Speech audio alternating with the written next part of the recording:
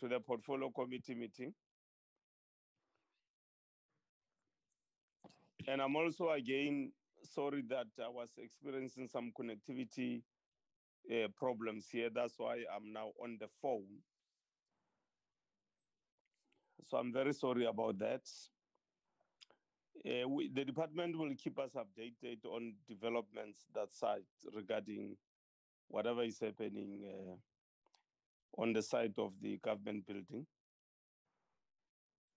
Ntate Lubabalo, read the agenda to us, please. Good morning, Chair.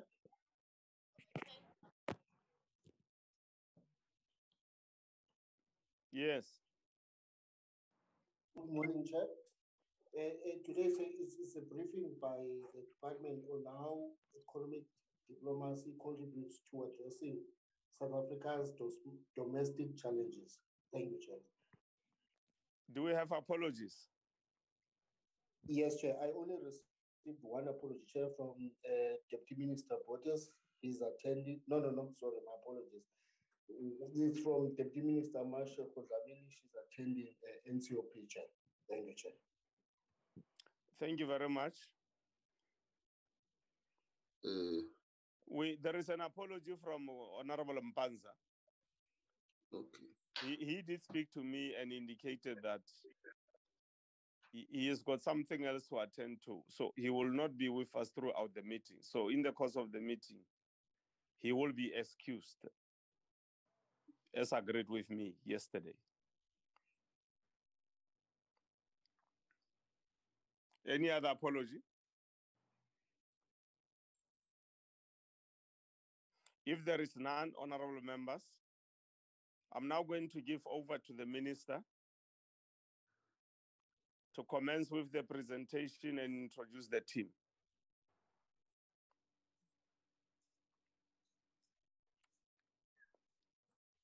Thank you very much. Lady.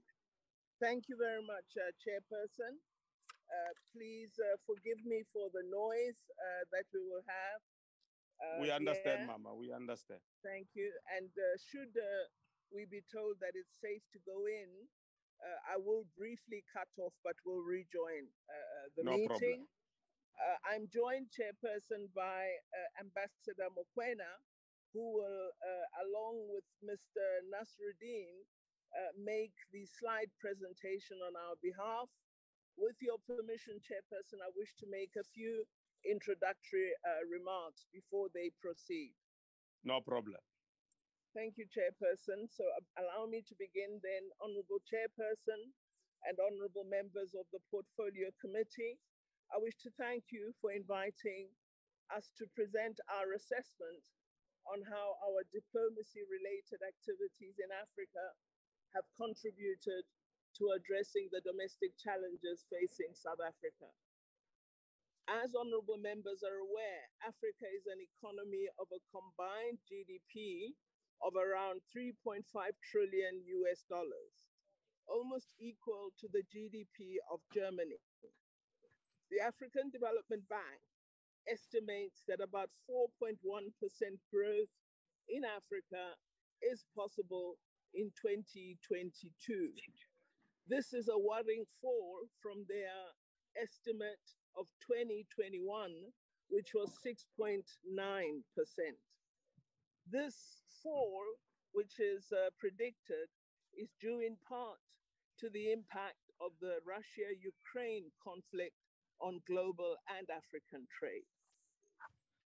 Chairperson, the fortunes of our economic diplomacy are dependent on a strong manufacturing and industrial base, on global peace and stability, on good governance, free of corruption and conflicts, on a thriving agricultural sector, and on effective mitigation of climate change, as well as, Chairperson, the difficult one of assuring energy security. The first aspiration, recording in progress, would recall, of Agenda 2063 is the call for a prosperous Africa based on inclusive growth and sustainable development. An Africa determined to eradicate poverty in one generation and build shared prosperity through social and economic transformation of the continent. Our Agenda 2063 is inextricably linked to the vision that is set out in our own South African National Development Plan, that by 2030, we, informed by our national interests, should be a globally competitive economy and an influential and leading member of the international community. This is the driver of the work that we do. Through the NDP, South Africa aims to address the triple challenges that honorable members are very familiar with of unemployment, inequality, and poverty, with a focus on creating a strong and inclusive economy. So, Chairperson and honorable members, economic diplomacy is a new reality toward the achievement of our national priorities through diplomatic work, and it complements the traditional political diplomacy that our missions perform. In the assessment that we present today, we include a number of key activities implemented as per the annual plans of the department. These activities are carried out both at head office and through our missions. The work of our department includes: 1, identifying opportunities; 2, presenting these opportunities to South African companies; 3, supporting South African companies to pursue the interests we've identified; and 4th, protecting the interests of South African companies where we can, when they are threatened abroad. Through investment or trade trades, our belief that jobs are created, that we can eradicate poverty, and that companies which successfully invest are able to further reinvest the profits they earn in our country. In this regard, honorable members will note in our presentation that our assessment focuses on activities initiated, those supported, and those promoted by the department, and we try to give a sense of the impact of these activities.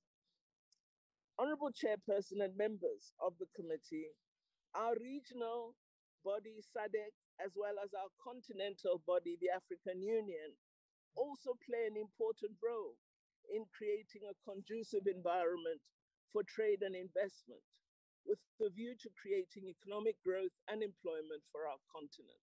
You would see through some of the work in partnerships and cooperation activities that it is the AU that may lead, or indeed our regional body, SADC. Chairperson, honorable members would be aware by now that earlier this year, I launched a mechanism that we call the Coordination Mechanism for Economic Diplomacy, or COMED. It brings together key government departments, state-owned companies, private sector organizations such as Business Unity South Africa, the Banking Association of South Africa, and other bodies to bridge the past silo mentality that we all had and to improve coordination of what we are calling South Africa Inc. in the pursuance of economic diplomacy. This mechanism, which is still at really its infant stage, will become a repository and a source of exchange of information on investment and trade leads under one contact point. We believe it will make our work easier in ensuring that our national interests are adequately marshaled, promoted, and protected. Chairperson, these were brief introductory remarks to set the stage for the substantive presentation that will be made by the team led by Ambassador Mokoena, who's a Chief Director in our Africa branch. So with your permission, Chairperson, I request that the team be allowed to present the assessment for the committee's consideration. I thank you, Chairperson. Thank you very much, Honorable Minister. Ntate Mokoena, wa amohetswe ntate, thuntsa lerolo. Ke Mme Mokoena. Oh, ke kopa kinelo matsogo metsing intshwarele. Intshwarele ke kolota dikgomo Mme Mokoena. Thank you, Honorable Member. Yes, I'll appreciate the cows, but there'll be too many, Esame Musutu, too many.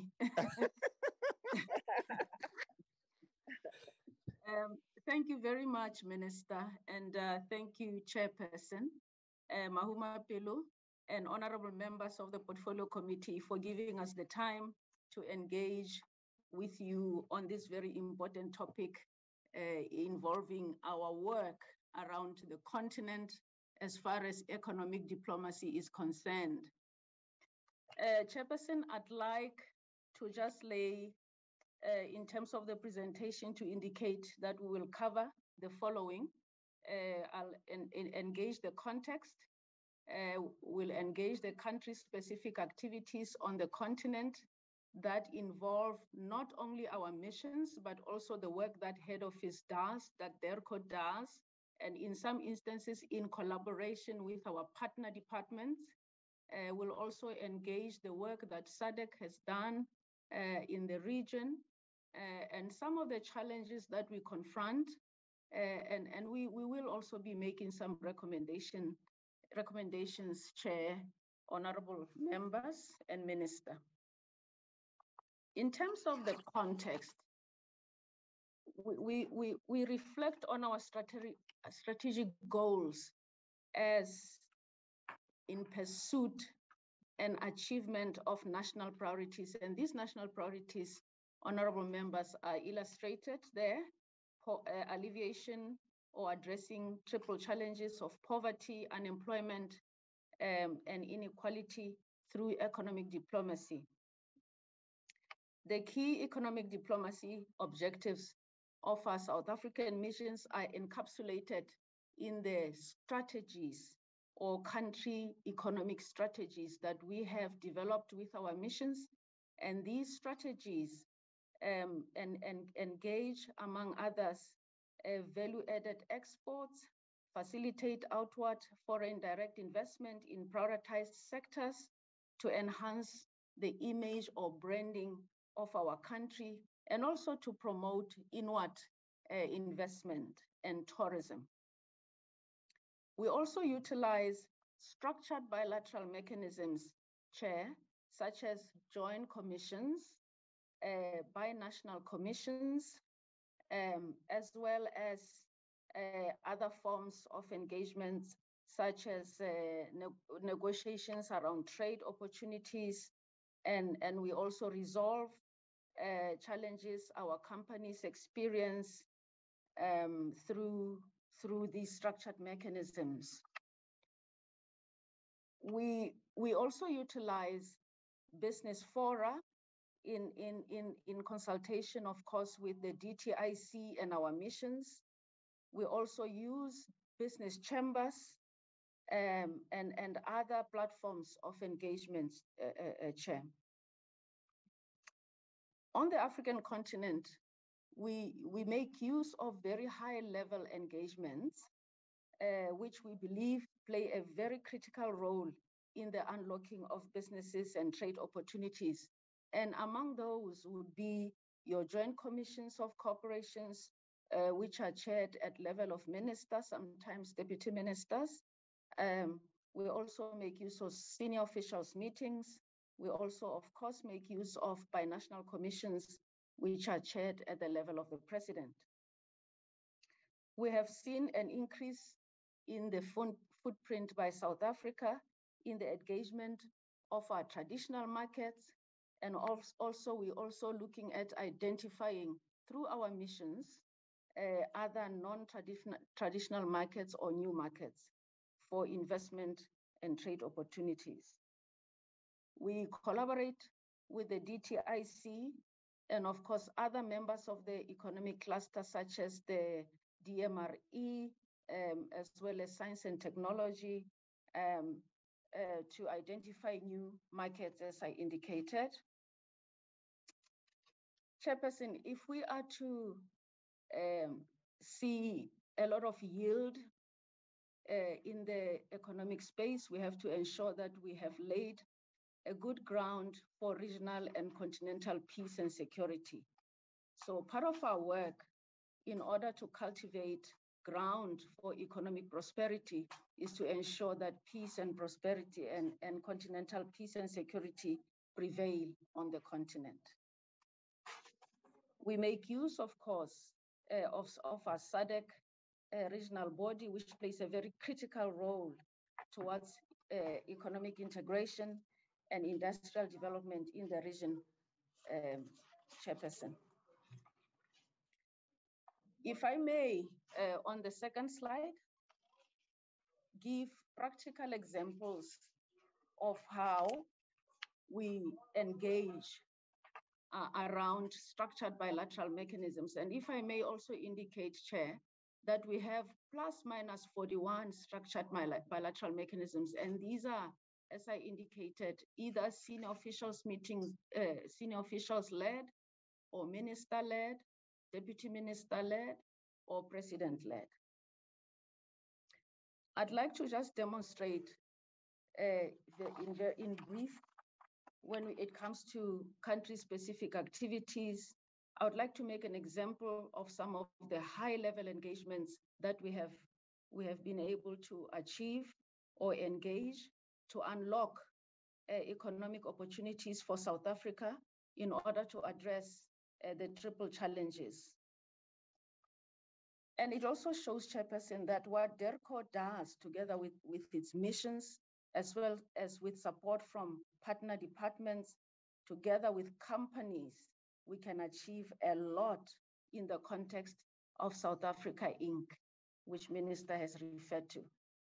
The first example I'd like to make is arises from a state visit to South Africa by President Kenyatta in November 2021, which included Transnet Engineering among the site visits to Kudusport.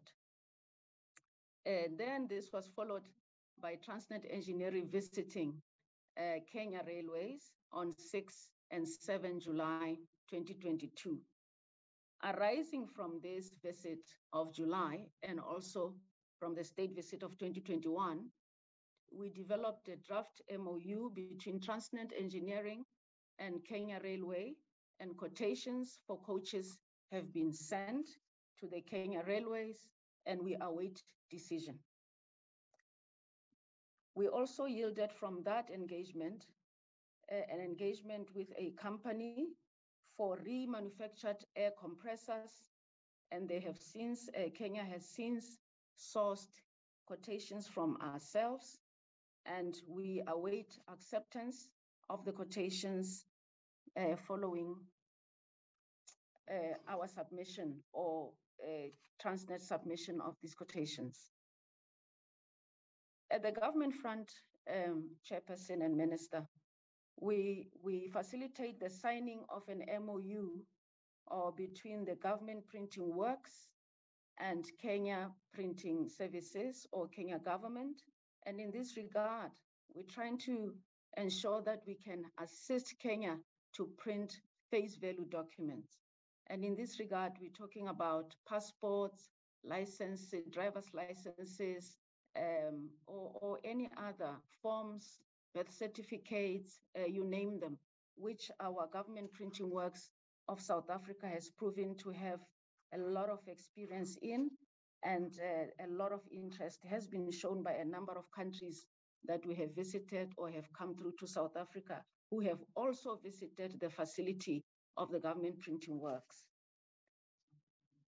Through our assistance as well, we assisted the Armored Personnel Carrier, APC, company called OTT. It produces armored personnel carriers. It's located here in Pretoria. And if they get the bid and have been shortlisted, of course, as one of the 3 bidders, if they do succeed with a bid, it will yield up to 151 permanent jobs, up to 70 limited duration staff, and of course, it will also, in terms of spin-offs for other enterprises, it will yield about 18 benefits for 18 large enterprises, benefits for 26 medium to large enterprises, benefits, of course, for 61 small to medium enterprises, and benefits for 71 benefits for small enterprises. The amount of this contract is about 70 million USD, the value of the contract. On the next page, on slide 5, you can move to slide 5. As Minister indicated, we also do investor aftercare.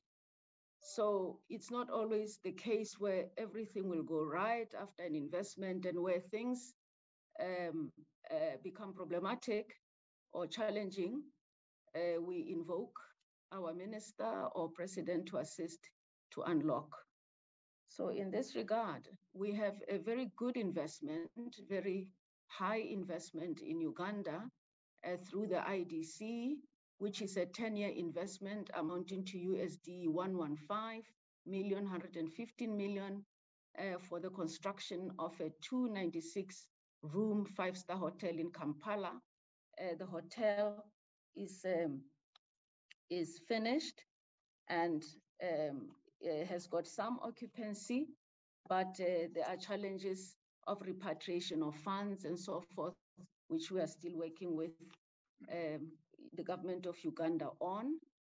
The engagements we had during the JCC with Uganda in Kampala during July this year ensured that the Ugandan government appreciates the challenges we experience around some of the investments, and it has shown keenness from their part to assist us as far as practically possible to ensure that we continue to invest in the Ugandan market.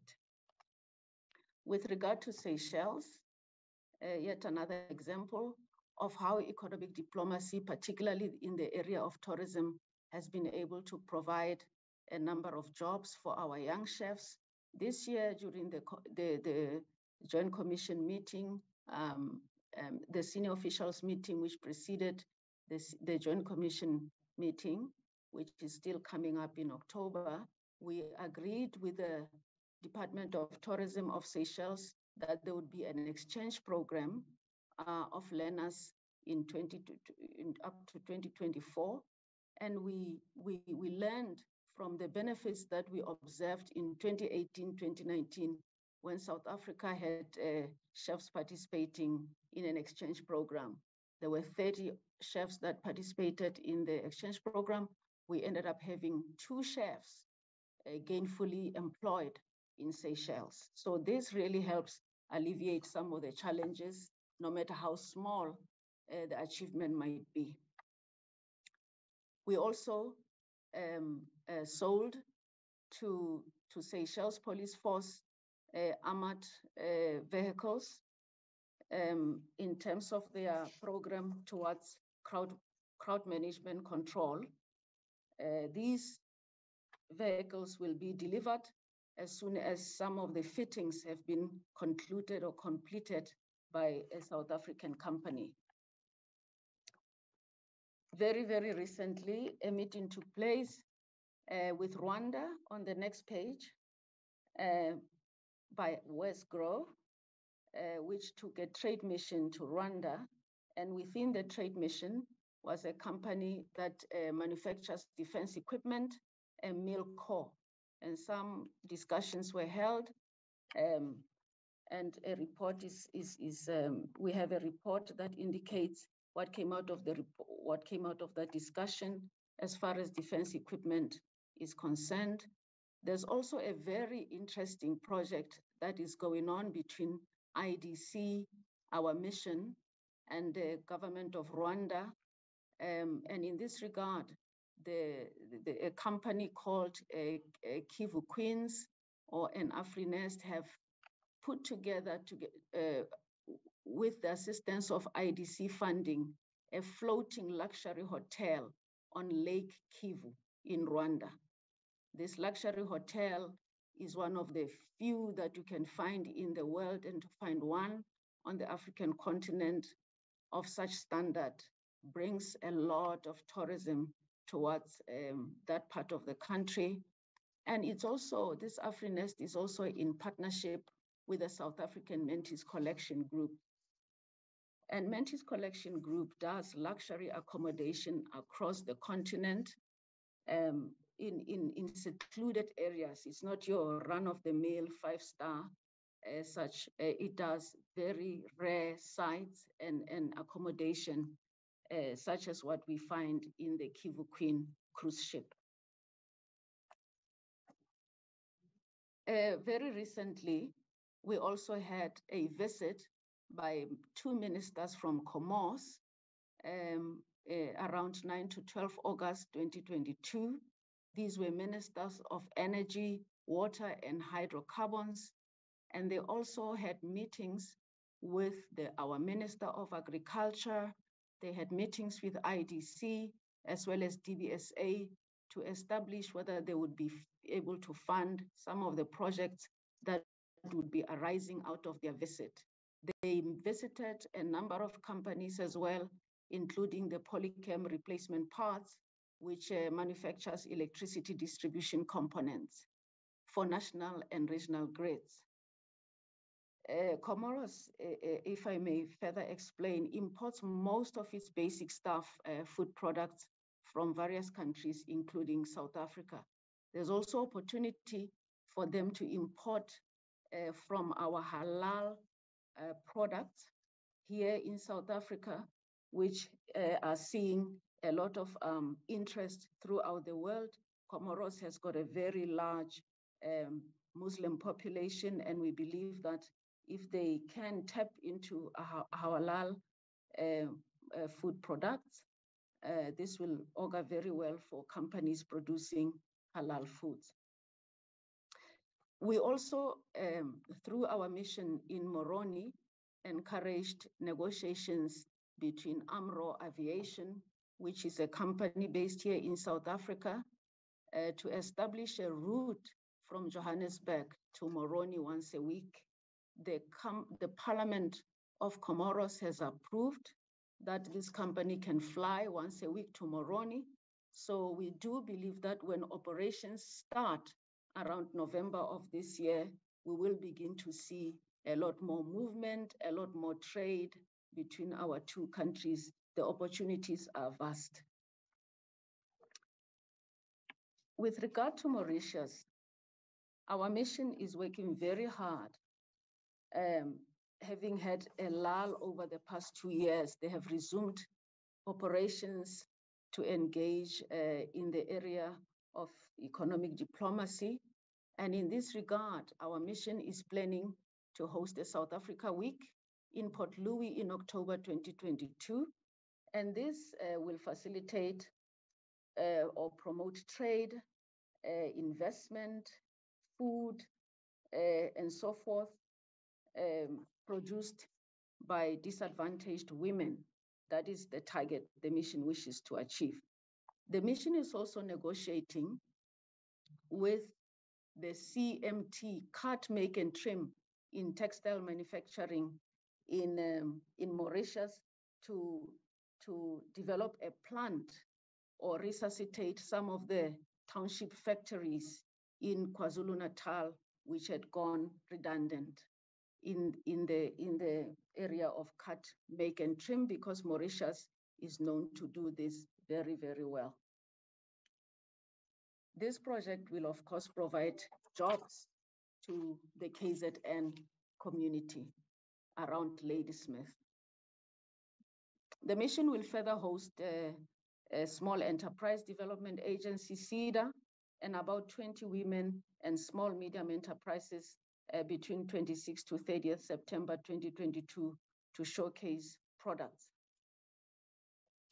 Mission is also promoting tourism in South Africa and has developed a video clip that shows rural destinations, not only your Johannesburg, Cape Town, Durban, but this is a very innovative video that I've personally seen that also promotes the rest of the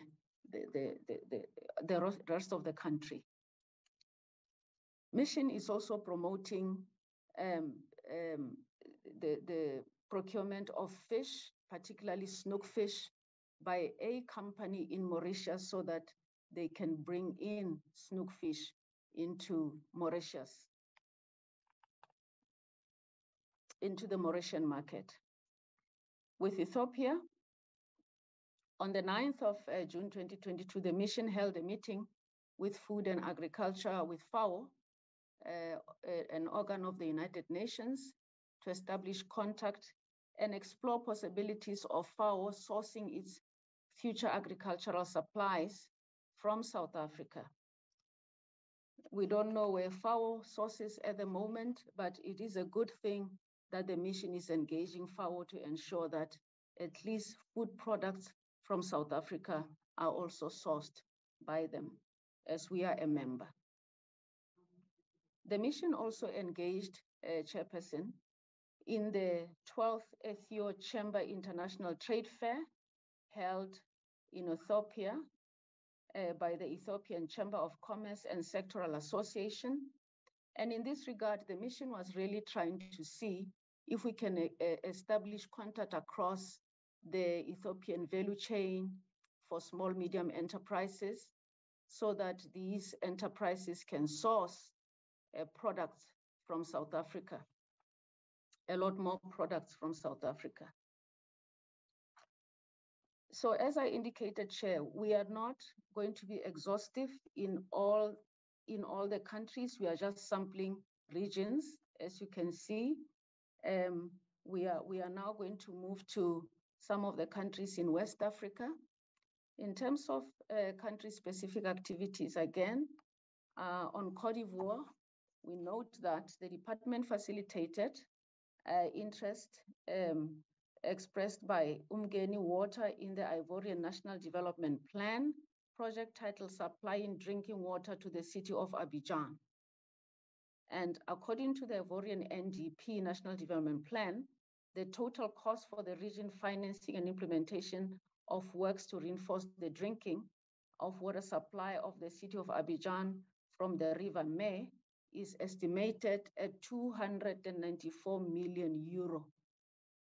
So bilateral negotiations are underway, are still ongoing regarding the awarding of the project to Umgeni Water.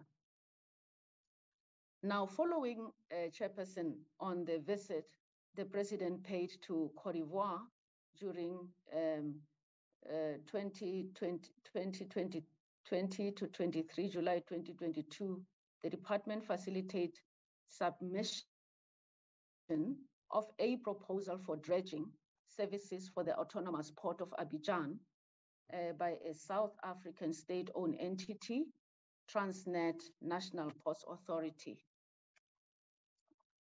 I have disappeared. Apologies, I had just disappeared. And working with the Department of Transport, we also facilitated approval of Air Côte d'Ivoire's application for foreign operators permit. The airline commenced its operation in South Africa on 1st of July 2022. The Air Côte d'Ivoire flight will operate the fastest route between Johannesburg and Abidjan, completed under 8 hours, Chairperson. We believe that this route will contribute to increase traffic between the two countries and between South Africa and West Africa. And in turn, it will also increase trade and investment between our two regions, including, of course, the issue of tourism promotion. We also facilitated the defense equipment procurement from Cote d'Ivoire and Niger in South Niger, valued at approximately euro 60 million and 57 million respectively. Supported Westgrow wine export promotion mission to Abidjan in April 2022. With regard to Senegal, through facilitating engagements between Nedbank and Senegalese embassy, the department supported Nedbank's participation in the recently concluded euro 152 million debt financing for Minister of Economy, Finance and Planning in the area of supporting procurement of the firefighting equipment, biomedical equipment, communication and transmission equipment, as well as a field hospital. Chairperson, on Ghana, through facilitating engagements between the government of Ghana and a South African company, the South African High Commission in Accra facilitated the signing of the rail management agreement between the government of Ghana and a South African company for the upgrading of the Western Rail line in Ghana. The High Commission in Accra made input as well into the DBSA's due diligence on a road construction project in Ghana. The project is valued at euro 270 million, and the DBSA is interested in funding 15% of the total value. With regard to Nigeria, Chairperson, there are approximately 120 South African companies operating in Nigeria in various areas, including telecommunication, financial services, hospitality, media, and entertainment. The department convened and hosted a business showcase between the aviation sector and the West Africa in May 2022. And this, Chairperson, was in our view a very big achievement in that they started moving their pilot training from the US and Europe to South Africa. We also led the operationalization of the South Africa-Nigeria Joint Ministerial Advisory Council on Industry, Trade and Investment. This will unlock a lot more trade between our two countries, with Nigeria being such a populous country with a lot of opportunities and prospects for trade. Chair.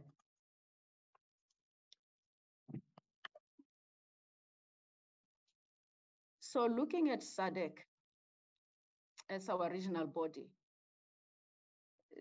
regional and global interests, Chair, lie at the heart of South Africa's foreign policy. Hence, SADC is a key component of the South Africa's foreign policy, which aims at promoting political and socio-economic integration among its member states, and to achieve peace, security, and sustainable development, allowing the region to address the key challenges of underdevelopment, unemployment, and poverty. SADC's primary goal, therefore, Chairperson, is to foster regional political and economic integration and continue to serve as the primary vehicle for South Africa's foreign policy to achieve regional development and integration within the Southern Africa region. In achieving this, SADC is guided by its blueprint, namely the SADC Vision 2050 and the Regional Indicative Strategic Framework or Plan of 2020 to 2030, the Industrialization Strategy and Roadmap of 2015-2063, and the Regional Infrastructure Development Master Plan. In this regard, in terms of SADC integration, in terms of SADC economic integration, the Council of Ministers held in March 2022 of this year reiterated the importance of industrialization in uplifting the livelihood of the people of the SADC region. Industrialization has taken a center stage, Chair, in regional integration agenda. Hence, the industrialization strategy is premised on the conviction that regional integration will promote industrialization and the success of partnership consisting of government, the private sector, civil society, labor, and the development partners. To achieve the minimum threshold for protocol on industry to come into force, it is important that SADC member states who are yet to ratify the protocol on industry and tripartite free trade area should do so. Of course, we use our various mechanisms to keep asking or requesting countries to ratify this protocol so that it can come into force. The operationalization of the SADC industrialization strategy and roadmap is done through SADC programs and projects in line with the following focus areas, Chair. Agro-processing, mineral beneficiation, and energy. Pharmaceuticals, boosting skills to enhance regional integration, creating a mechanism for the involvement of the private sector. Also critical to the objective of regional economic integration is the realization of the tripartite free trade area, as well as the continental free trade area, AFCFTA, both aimed at boosting industrial and infrastructure development, enhancing intra-regional trade. Chair will be aware that in July 2021, the World Health Organization we facilitated together with the World Health Organization, the establishment of an mRNA vaccine technology transfer in South Africa.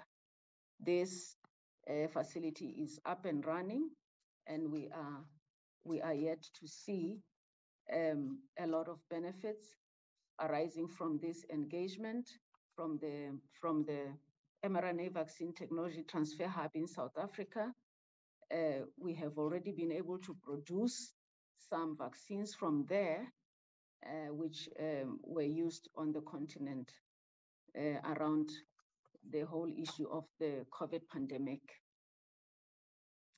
There was also the granting of Johnson & Johnson intellectual property license to produce Aspenovax by a South African company, Aspen Pharmaceutical. That in itself also has created a number of jobs in that part of the country, Chair. SADC Free Trade Area. The Southern African Development Community became a free trade area in 2008 for the economic integration of its members. South Africa is one of the 13 member states that contributed to the consolidation of the free trade area by acceding to the SADC Protocol on Trade. South Africa has been the leading importer and exporter in inter-African trade for the past decade, Chair. The country has also led and entered a duty-free Southern African Customs Union, SACU, and the Free Trade Agreement, FTA, in the SADC region. Engagement of both Angola and SADC and the DRC regarding accession to the SADC Free Trade Area. In terms of our own facilitation, we've ensured that the DRC and Angola accede to the SADC Free Trade Area. Angola's tariffs offer are under review by member states. The offer does not address all technical issues raised by SACU and the SADC member states. In the interim, South African goods are entering Angola and DRC on a most favored nation principle. According to this principle, Chairperson, it seeks to ensure that no country is left behind in terms of its products, so that one country is favored over the other. The principle indicates that no country must be more favored than any other. There's a principle of equality among countries when it comes to the issue of trade around this principle. The free trade area also affords South Africa products preferential market access into the respective SADC member states. The free trade area provides for elimination of all forms of trade barriers, Chair. Greater and easy market access implies greater demand for South African products, therefore increased production, which could lead to job creation in Southern Africa and South Africa, of course. South Africa is still heavily dependent on mineral commodity exports, which also are also amongst its top exports to the Southern African Development Community. Chairperson, if we look at the figures that have been placed on the slide, even though the value, total value of exports from South Africa to SADC decreased to USD 17 billion by approximately 18.2% of total exports in 2018 from an average of US dollar 19.9 billion, which amounts to approximately 24.4% of total exports. The value of the top 5 exports from South Africa to SADC increased to USD 3.7 billion in 2018 from an annual average of US dollars at 3.6 billion from 2015 to 2017. South Africa's top 5 exports to SADC are petroleum, commercial vehicles, diamonds, and fertilizers, which constituted 4.0% of total exports in 2018. Of 2015, okay, let me leave it there. Though the free trade area, Southern Africa has become an important destination for South African exports. However, growing presence of countries, of some countries in the region which have taken a lot of interest in the region really does threaten market access in the region. However, I think, Chairperson, what really should give us comfort is our proximity to the region. Even though some of those countries are big, but the issue of proximity might stand in our favor. There are some challenges that we have noted in our engagements across the continent, Chair. Among those are the issue of investment aftercare for South African companies, which have at times required of us to engage minister or even at the level of president for their intervention to ensure that our companies are treated well and that they continue to do the best they can in providing product or services to the countries where they invest without a lot of red tape or challenges that they might encounter in the pursuit of their business interests.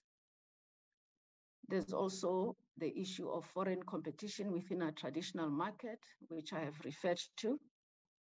And here I've indicated that perhaps the issue of proximity and pricing might stand in good stead for us as South Africa, because it doesn't take much to export to the continent, within the continent, and also in line with the continental free trade area. The perceived anti-foreigner sentiment within the country, Chair, we see it as a challenge because it has a possibility of impacting or affecting our national interests abroad, particularly on the continent. There's a whole idea where they have seen an event happen towards foreigners in South Africa. There is some kind of reciprocation that we can expect from across the continent. So we do caution around some of the developments that we have seen play out in the country. And in our bilateral engagements, we also engage our partners around these issues to ensure that we are in harmony with each other. There's also an issue of difficulty in repatriating some of our profits that our companies have accrued in the various countries of the continent. And this is somewhat also due to the unavailability of Forex in some parts of the continent. And this has caused some of our companies to exit certain markets. So this matter is also one of those very challenging issues that we believe will be addressed in due course. We have also noted delays in the issuance of visas for business, conferences, and tourists, which is something that we are in discussions with our Home Affairs Department on. And we do believe that some of the challenges that we have experienced will find resolution because of our continued engagement with our sister department. There are also challenges with energy security and the capacity of our ports that members will be aware of, and which I believe and we believe as a branch, the country is engaged with and trying to resolve these energy issues to ensure that our products are able to leave the country on time and within the right price and within a good state. Some of the recommendations we'd like to make as Branch Africa Chair: we need to strengthen South Africa's business forums. We also need to engage, increase engagement with chambers of commerce and government. There's also a need to continue to work on this whole issue of South Africa Incorporated, particularly to ensure that our investments across the continent are protected and that we do not hear of companies having left a particular market without having been able to intervene prior to them departing the market. So the mechanism that the minister mentioned in her opening remarks, the COMED, Coordination Mechanism for Economic Diplomacy, will, among other things, address some of those challenges to ensure that we stay on the continent and do as much as we can in partnership with our companies. There's need to ensure rapid response mechanisms for pandemics and any other emergencies that have the effect of disrupting trade and value chains, which we have seen during the pandemic period, which our president was very much pivotal in ensuring that the entire continent is not left behind. The negotiations that ensued to ensure that the continent will have opportunity to produce some of the vaccines is one such achievement that has arisen from our engagement in the multilateral fora around this issue of ensuring that pandemics do not keep us down and our trade down.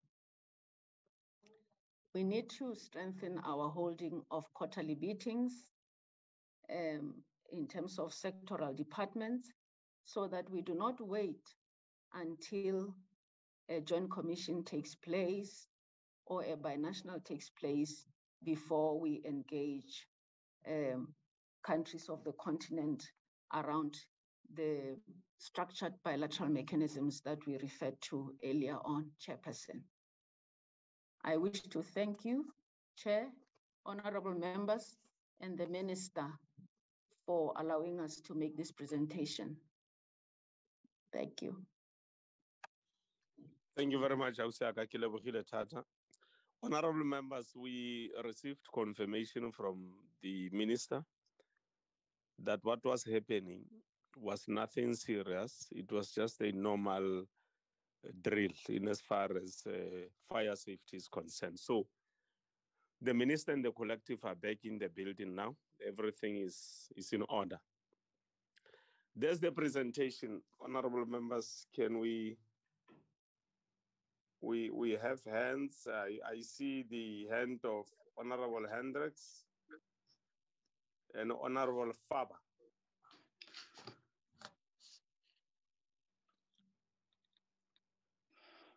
Chair. Honorable Nkosi and Honorable Mpanza.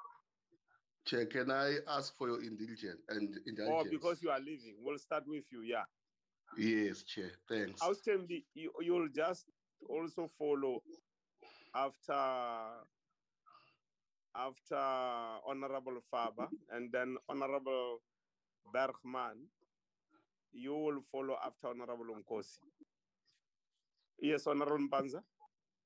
No, thanks very much, Chair, for allowing me to start first. And also, well done in the interview that you had with the NCA3. And we're looking forward to the second round where we'll be talking about the economic policies. You're importing controversial things into the committee. Okay, Honorable Mpanza. Yeah, no, it's fun. I'm more interested. I will be very much interested in the economic one because it will also be touching on issues like this one. Okay, yeah. Yeah, Chair, thanks very much. Let me welcome the presentation. I think it's a very good presentation and very enlightening and very much empowering. Because one was not, I was not aware that so much work has been done on the ground in terms of economic diplomacy and forging trade relations and also looking at the national interest of South Africa by the, the Chief Director, Umgwena. Yes, but as much as one would appreciate the information, but Chair, I just want to ask a question that says, yes, of course, the minister talked about the three triple challenges of unemployment, poverty, and inequality.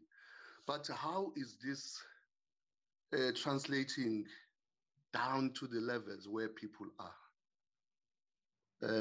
Because we can talk about the multi-conglomerates and multinational companies and all those things, but I think ourselves, as you always raise the issue, Chair, of the past imbalances when it comes to economic empowerment.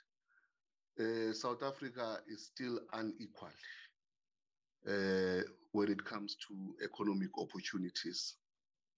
And of course, this is, even if other people, they always dispute this, but it is truth. It's informed by the legacies of colonial apartheid, which was with us for almost 300 years. And the damage that has been done will take years also to correct. But initiatives like this, they are very much important. But how is this translating to the grassroots? I'm asking this in terms of the township economy and also the rural economy. How a person, a woman, or the man in the street, those who are selling on the streets, the street vendors, how are they benefiting this? How is this going to filter down to that level? Because if we don't empower the marginalized communities, those who are in the peripheries of the economic mainstream, in the townships, in the villages, and in the informal settlements. This economic benefits will be an elitist, exercise that is benefiting those who have already been benefited, maybe through Black economic empowerment, those who have already been privileged in terms of the previous apartheid system. And then the people at the grassroots level, will always be left outside. Because if we don't do that, the things that we have seen last year in July, the unrest and the looting and all those things, will always happen. And we are sitting in a time bomb. The high levels of unemployment of our youth, it's something that is a worrying factor. So as much as this is very much important, Chair, but I really want to hear something that will say there are clear programs from the department. Yes, of course, the department might not be dealing with these things directly, but in terms of intergovernmental relations with the other lead departments that are dealing, that are coming from the economic cluster, they can work together. So that is my cry, Chair, that really, I really want to hear from the presenters or the department to them saying, this is a plan that will come up with tangible benefits to our communities in those areas that I've mentioned. Thanks very much, Chair. Thank you very much, Honorable Mpanza. Honorable Hendricks, you can go, Honorable Mpanza. Thank you very much. Very much, Honorable Chair. I would have liked Honorable Mpanza to stay, because I would like him to hear that Al Jamaa is meeting tomorrow, a mission from the United Nations with our constituency in the townships to see how they can take people out of poverty by various means, including trade. So I would like to compliment the Department of International Relations for setting the scene for that. I agree with Honorable Mpanza that it is very important that all these wonderful ground-laying initiatives of the Department of International Relations go down to the townships. And for example, 2 weeks ago, I was in Attersville, and there were 200 Muslim African female entrepreneurs that I had to address on different issues. And one of the issues that they raised was, how can they be part of the halal market that the presenter referred to? That is a few $1 trillion market where South Africa can play a very important role in supplying halal products. And I know that different provinces have been hard at work, and I'm very happy that it is still top of mind as far as international relations is concerned. But coming back to the townships, this Saturday we're having a master class in Groudville. I don't know if honorable members know where Groudville is, but that is where Chief Albert Lutuli is buried and where he was banished to, and where every ANC president has to visit once they are elected as president of the country. So that community, they grow peanuts on the riverbanks, the best peanuts in the country. And Al Jamaa is assisting them now with peanut butter manufacturing. And guess what? At the first meeting, they told me that they want the peanut butter to be halal and to be transported all over the world. Just imagine Chief Albert Lutuli peanut butter all over the world to honor one of our great Nobel Peace Prize winners and leaders. The government has just given a fishing vessel to Mapami village. I don't know if honorable members know where Mapami village is, but it is a rural village, an hour from Umtata, that has an ocean with 13 fish. So I was very interested to hear that Mauritius, they are very keen to taste, to get South African fish. So with regard to the advice given by Honorable Mapanju, that is where international relations should see if we can't get that fish caught by the fishing vessel that government has now given to this co-op and villages, can't that fish be exported to Mauritius instead of the wholesaler that they refer to? There's also, lastly, Honorable Chair, a reference to the textile initiative in Ladysmith. The textile and clothing contribution, the Western Cape is the heart of, used to be the heart of dressmaking, textiles, and we need the facility that is in Ladysmith to be in Cape Town. And the colored community and the Cape Flats are continuously marginalized. And it is time that we get international support to revive the clothing industry, especially in the Western Cape. Thank you very much, Honorable Chair, and I would like to compliment the presenter for one of the best reports I've heard during my term in the 6th Parliament. And I hope that she is willing to do presentations to our constituencies, especially in the townships, business people, entrepreneurs, to understand the good work that the Department of International Relations is doing and how they can leverage on it and engage. So I would also like to suggest to the Minister, if she's still around, that maybe there must be a special a person or a mission for small business. I serve on the Portfolio Committee. I'm very excited what I heard. I'm going to share it with the Portfolio Committee today. Thank you very much, Honorable Chair. Thanks, Honorable Hendricks. That is one of the reasons why in this committee, we agreed that we need to have at the community level, villages and townships, community-based international relations oversight forums.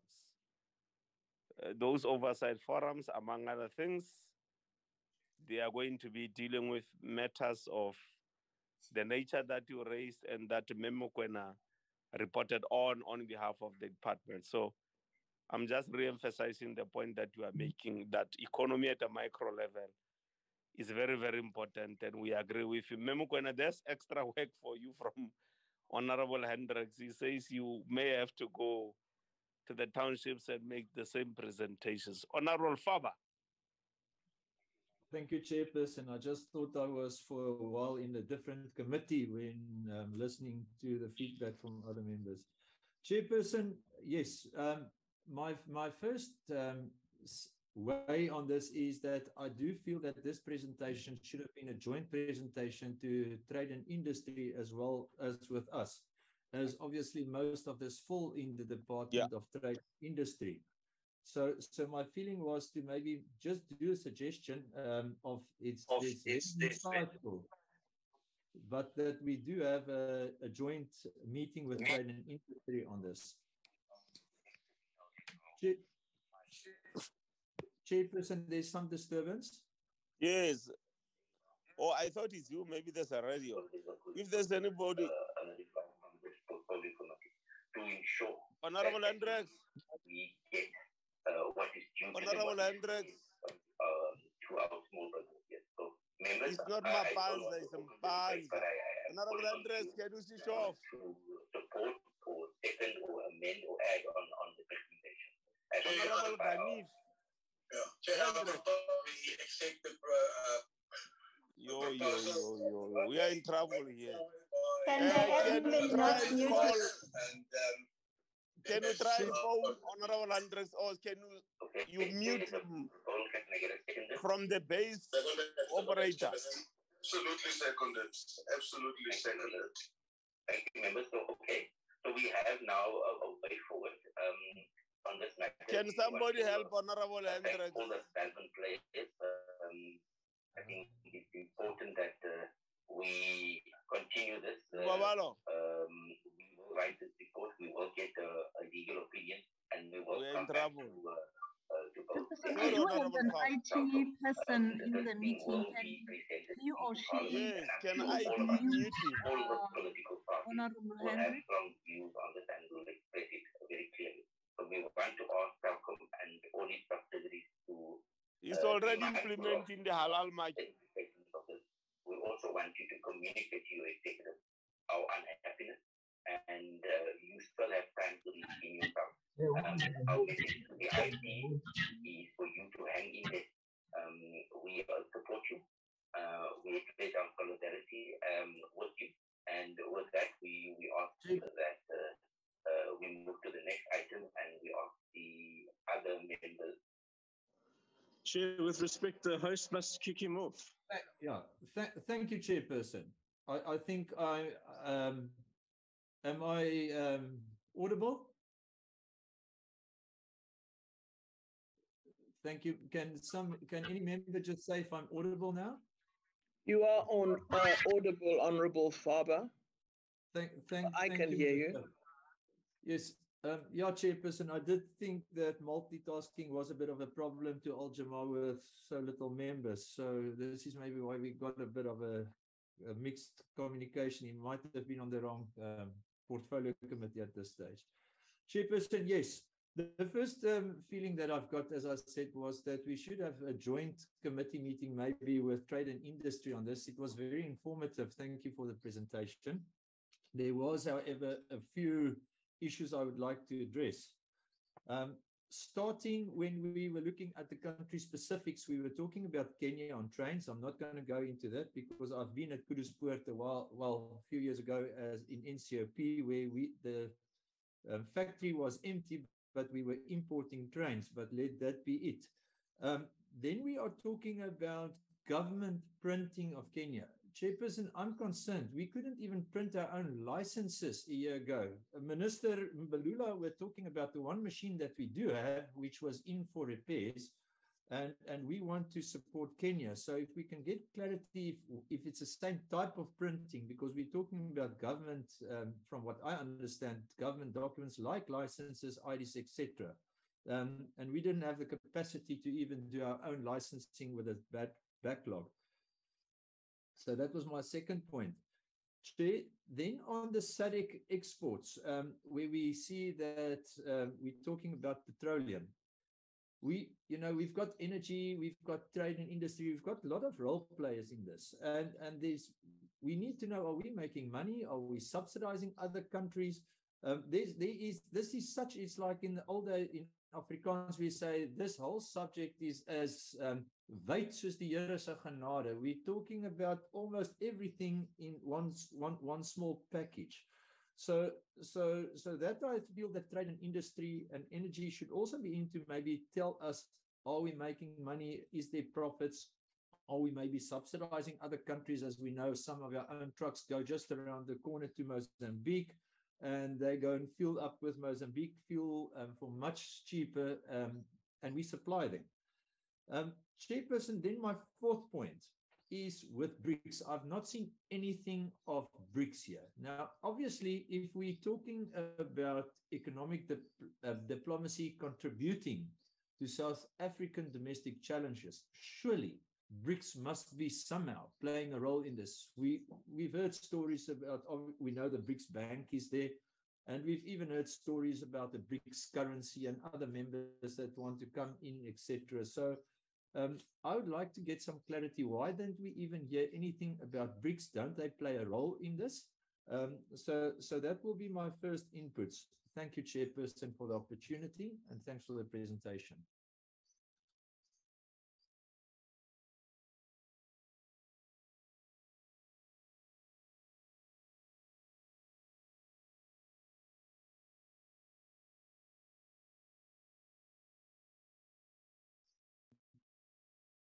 Chairperson, anyone there? Did I speak to myself? No, you didn't. Oh, I think that it's lost. Thank you.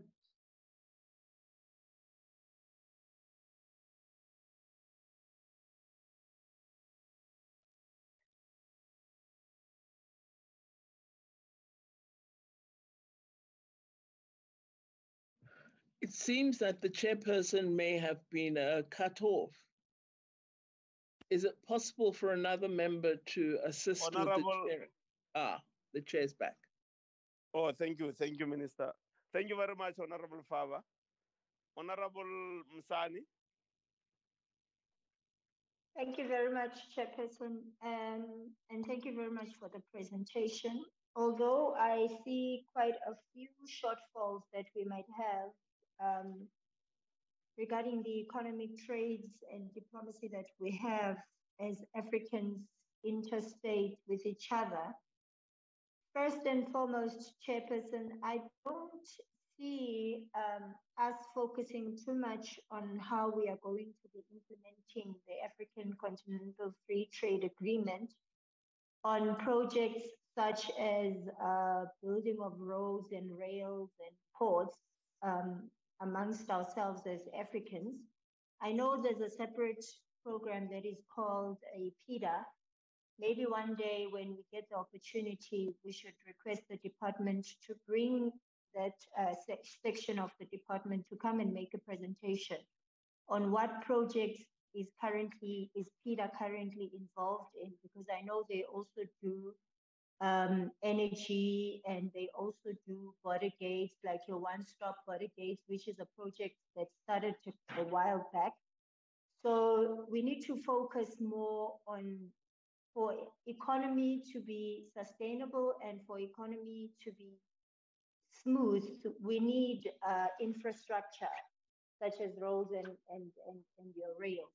And then the second thing, Chairperson, maybe the minister can also assist us when they are sitting in the AU. What is the plan of the African continent on maybe establishing a continental pharmaceutical manufacturing company?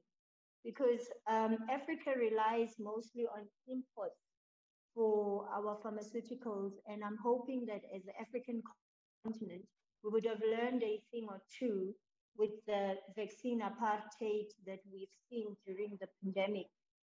And I appreciate what Memukwena has said about these challenges on the anti-foreigner that's rising in South Africa. I wish that this department can really take this sentiment very serious and make awareness to ordinary South Africans so that they can see what impact this anti-foreigner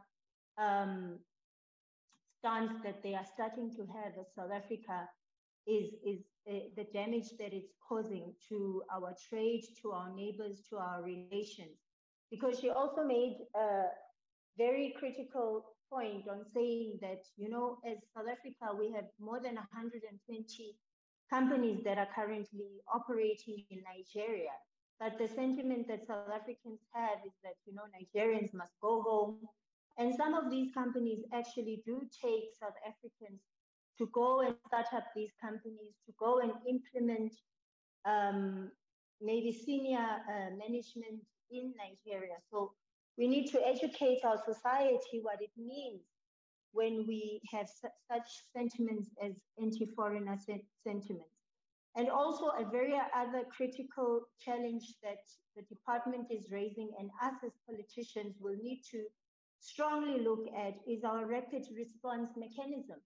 We are seeing as the African continent, maybe Minister, when also you're sitting with other African states, heads of state, we can raise this issue. You know, it's not only the pandemic that showed that Africa is a very slow responsive continent, but also the insurgencies that keep rising in the African continent.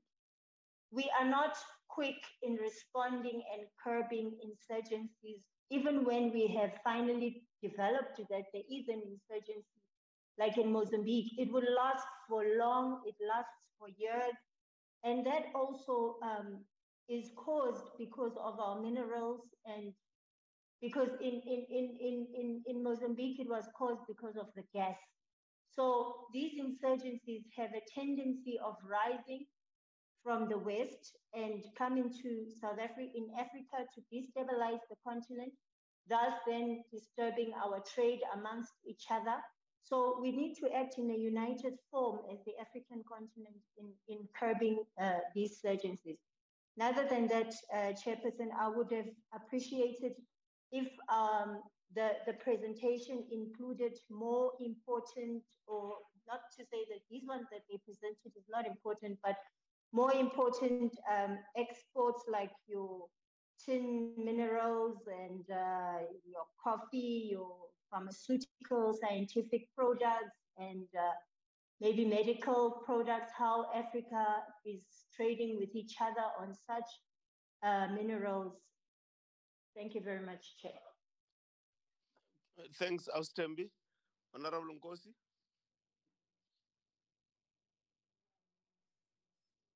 Honorable Darkman.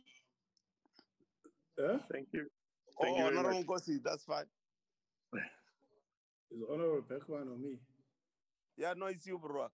Honorable Nkosi, sorry. I thought maybe you're muted. No, I'm not. No, thanks, Chairperson, and I wish to welcome the input by the department led by the Minister. The input is aptly delivered by Ms. Makue. I just first want to ask a general question that relates to oversight before I go to the specific questions. I just want to ask the department whether myself as a member located in Pretoria can come into the department to conduct oversight on my own and take those learnings back to this committee, because I think closest to the department, it's easier for me to do that, or at the certain level, there are a number of people I know in the department. Can I, in an unstructured way, interact with them and then bring those issues to this committee? While I think there's nothing that prevents me from doing so, I believe in a structured relationship between the department and the portfolio committee based on our strength plan. So if the department allows it, I can walk into Sultan building, OR Tambo on Sultan anytime. But be that as it may, my questions are as follows, Chair. I take from the last point made by Ms. Makue on quarterly sectoral meetings.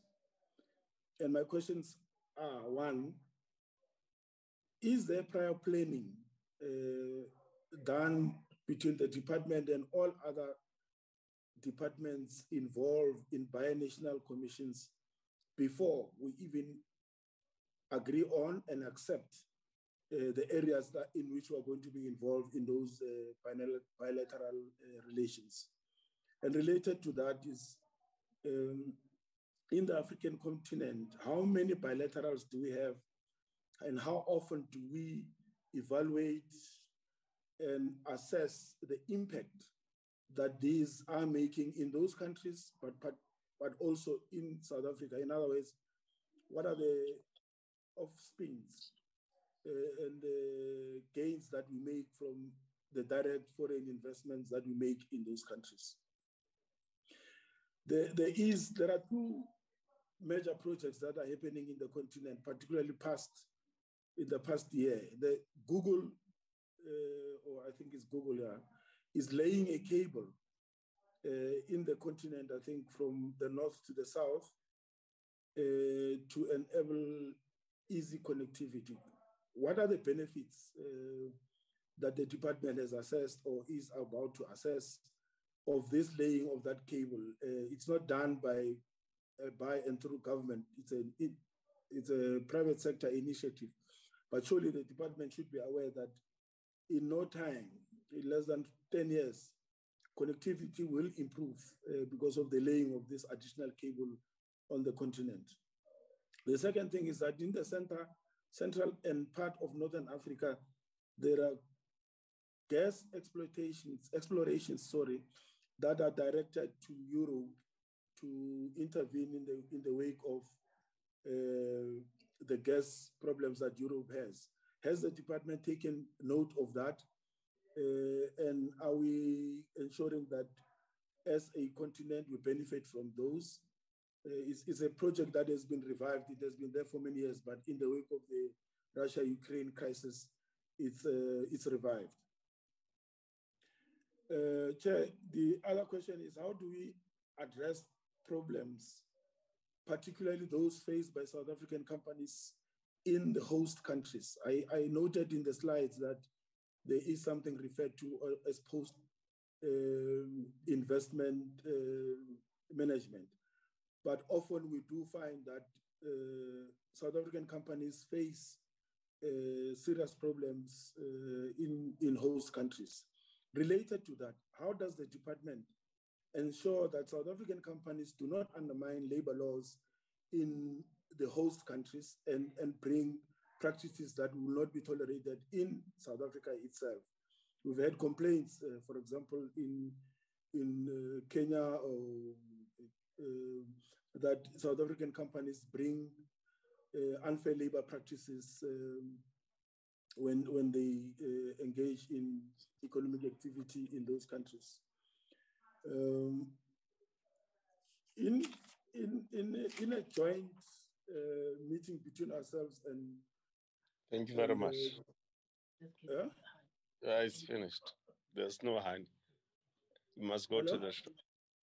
Sorry. Am I finished? May I continue, Chair?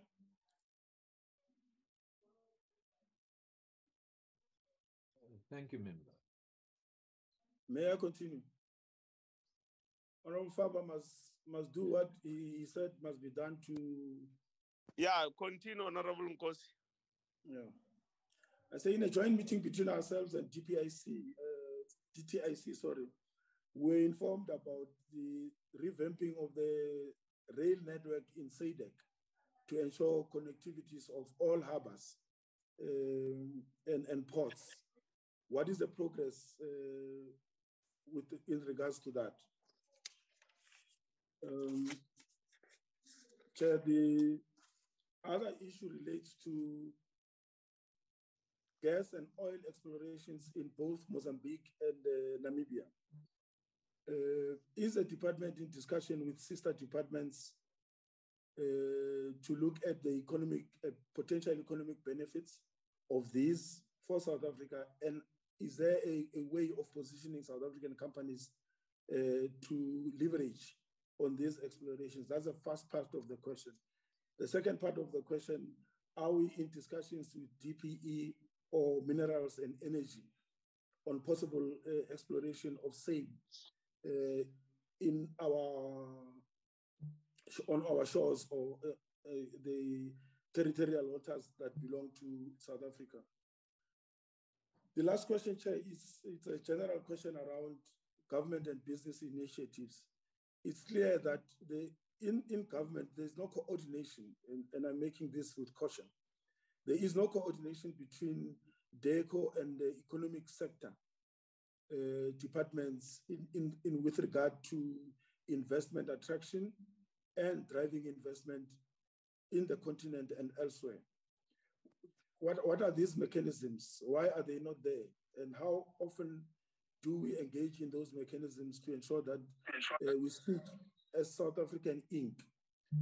Secondly, what is the relationship between business and government in a structured way that drives South Africa Inc. in its engagement in the continent?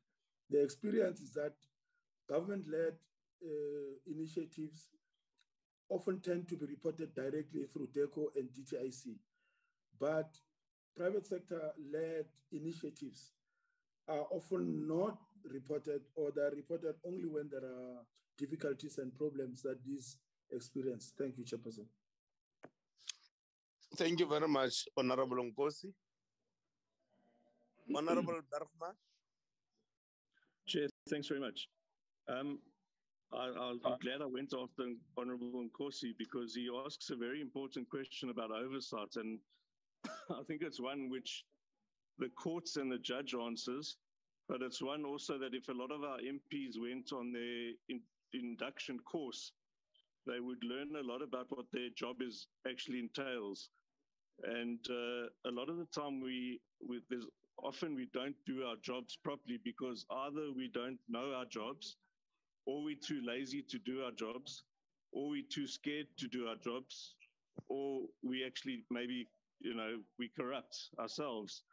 And what the court was saying is that a member of parliament has what's called the power of oversight.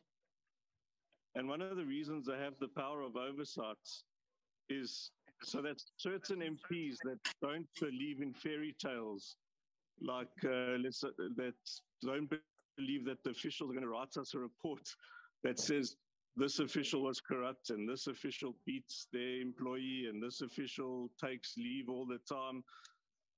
Those MPs that are not so gullible would then rather go on oversight and see for themselves.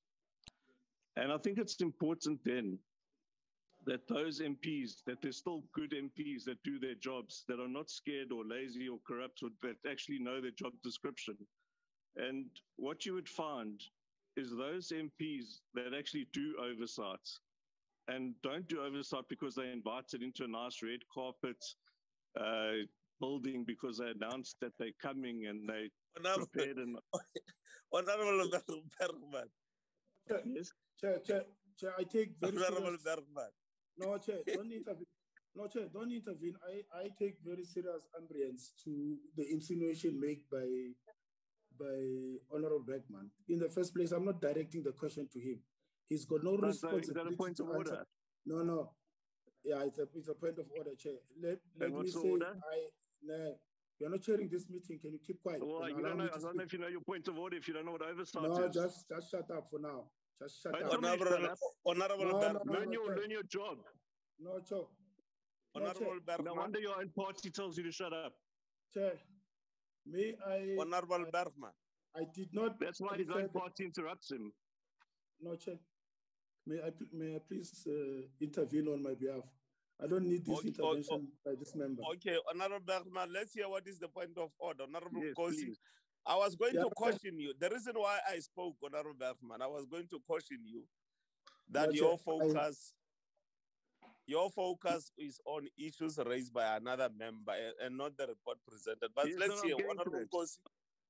No, Chair, may I just apologize for using the word shut up. I think I got a bit I got a bit carried out. I unconditionally apologize for so Okay, saying. no problem. I'm just saying that, Chair, that the question I directed is directed to the department on structured oversight. I do not need an intervention by this honorable member trying to teach me what he thinks subjectively his understanding of oversight. And please ask him to desist from doing that. Otherwise, I will interject. Thank you very much, Honorable Nkosi. By the time you came in, Honorable Nkosi, I was about to plead with Honorable Bergman to come to the subject matter. And as you say, your question was directed at the department and matters related to how we can do oversight. That's a matter that we can discuss as a committee on our own without the department being there. So, Honorable Bergman, I think you went a bit overboard by the process. Yes, a bit overboard, but I get your point. What you are trying to say. Thank you, Chair. I always just like to help my colleagues when they. Sorry, I was just helping. Okay, let's come back to the subject matter. I don't need your help. Chair, thank you. Okay, Honorable Bergman, let's proceed. Right, Chair. Cool down, Honorable members. Proceed, Honorable Bergman. It's just the one member, Shane.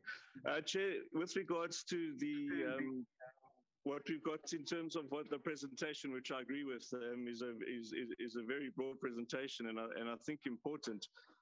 Starting with BRICS, and I think your input yesterday, understanding with BRICS is that when it came with, again, and I mentioned it last time, with you know, with our position in terms of the Russia-Ukraine, in BRICS yesterday, you saw that Brazil, India, China, they've all managed to leverage a lot more from Russia in terms of their membership with BRICS and with what's happening in Ukraine.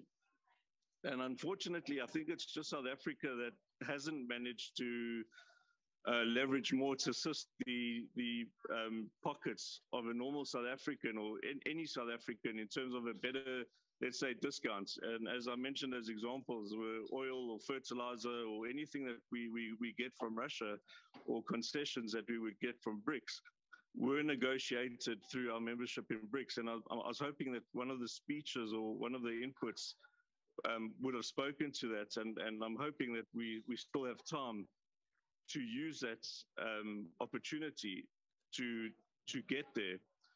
And then when it comes to the inputs, again, agreeing with my sister, the intra-Africa trade is most vital to Africa. And that's where our focus has to be. Intra-Africa trade is at 1.7% of our GDP, or of intra-Africa GDP, which is very, very low. And part of that problem, as I always say, is actually infrastructure. So I know that when President Zuma was in the chair, he focused on wanting to build a highway from the north to the south and from the west to the east. And I think it's important that we look at how we can first, before we even look at the free trade agreements, is how we're looking to get infrastructure between the countries in Africa, that you can move trucks, you can move trade between the countries, that we can increase the trade within our countries. Now, when you look at free trade, it's not just the infrastructure, but it's also our borders. And again, what we saw during COVID and what we see a lot during riots or, let me say, unpeaceful times, we see the closing of borders. And some of these can take, truck drivers will be on borders for 5 days and stuck for 5 days without water or food or whatever the case may be, because countries don't talk to each other. Now, the problem with this, and I know that it's not our department, and I've often asked the minister in questions, and I'm hoping that the minister, again, will take this up in the cabinet, but we've got a double border system, and maybe we can start in SADC, but then we can push it to African Union. The double border system is going to cost us both in corruption, cost us in costs, and cost us in delays. And if one of the biggest barriers to free trade agreements is a double border system, because where you're looking to provide a quicker movement of goods, to have a delay on a border because the one border has delayed you and the other border wants to facilitate you, you know, you've got a problem. And one of the best examples of this is often people phone me and say, look, listen, I've just been stuck on the South African border going into, let's say, Botswana or Swaziland or whatever. And my advice to them, besides trying to get through to one of the embassies in those countries, is to just try another border.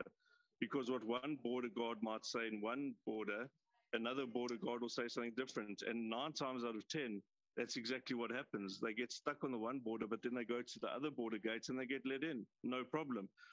So what you're seeing is with one border gates, that would all change. Now, that type of reciprocity should be looked at straight away, especially with the introduction of the BMA and visas. And visas is a pet hate of mine, as the minister knows, because the previous minister, Malusi Gigaba, had already promised many countries that they would either be visa-free or that they would already be on e-visas. Now, for a lot of these countries in Africa, we can land in Africa and we can get our visas issued while we land. We don't have to get returned back to our country.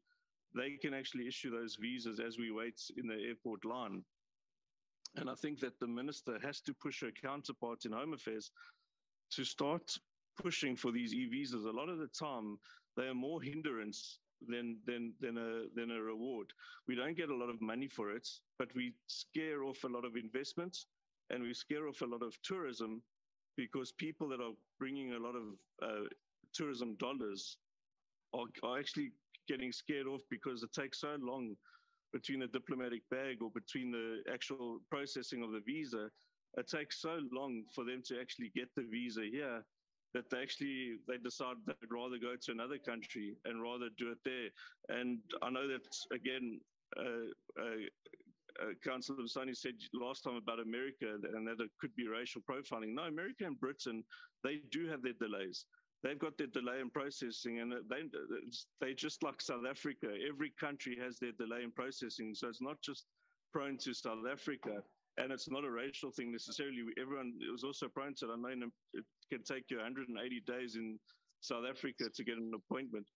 But these type of things in South Africa is, if we can get it right here, we can attract tourism and investment from our African countries into Africa.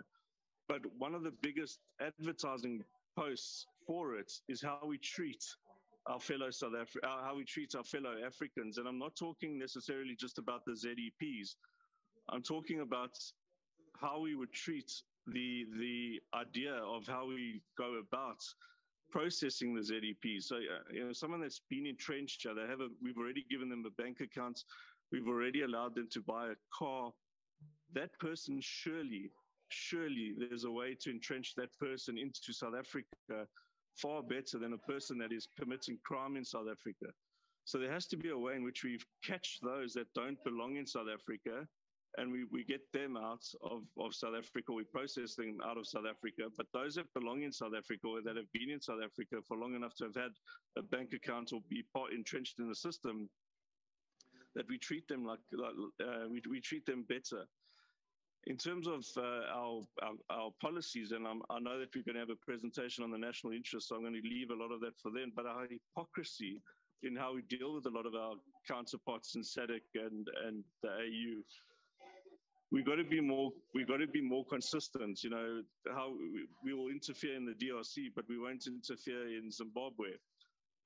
We're getting to a stage now where Rwanda and the DRC are on the eastern front.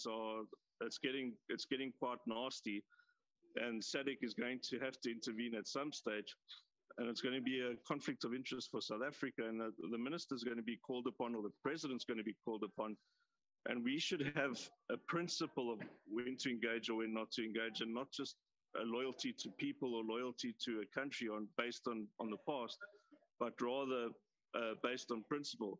And one of the important things that South Africa with money can play is election monitoring. That when it comes to a diary of a lot of electioneering that's taking place on our continent, we can boost SADC, or we can boost ourselves with more election monitoring, which I think is needed in a case of Africa. I don't think it's up to the EU or to America or anyone else to tell Africa whether the election is free or fair. I think we would know more about the climate in Africa. And an election monitoring doesn't start 2 weeks before an election. Of course, the election monitoring starts straight after the last election takes place. And I think there are ways in which South Africa could lead the election monitoring on the continent. And then just while the minister's here, in terms of the grey listing and terrorism that has been mentioned, well, the terrorism that has been mentioned, that is a risk to us.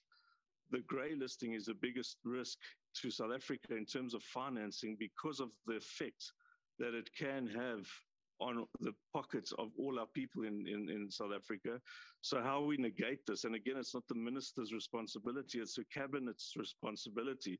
So how we deal with our neighbors, and who our neighbors let in or who our neighbors let out, and who's allowed into our country, and how the financial flows are allowed in and out. And I'll give you an example, is that our embassies, how they work with each other, this is something in terms of our grey listing, is that we need to be able to ensure that we are looking through that checklist, and we are making sure that everything we do is to counter and ensure that we do not get grey listed, because I can guarantee you, as Sim Chabalala says, that South Africa does not want to be grey listed. And just sorry, share two more points. The second last one being that our embassies in Africa, we have some of the worst maintained embassies in Africa compared to our own African countries. And we've been to Namibia, we've seen land in Senegal, we've seen in Morocco, we've seen the ambassador there trying to make his own money last long with his own budget.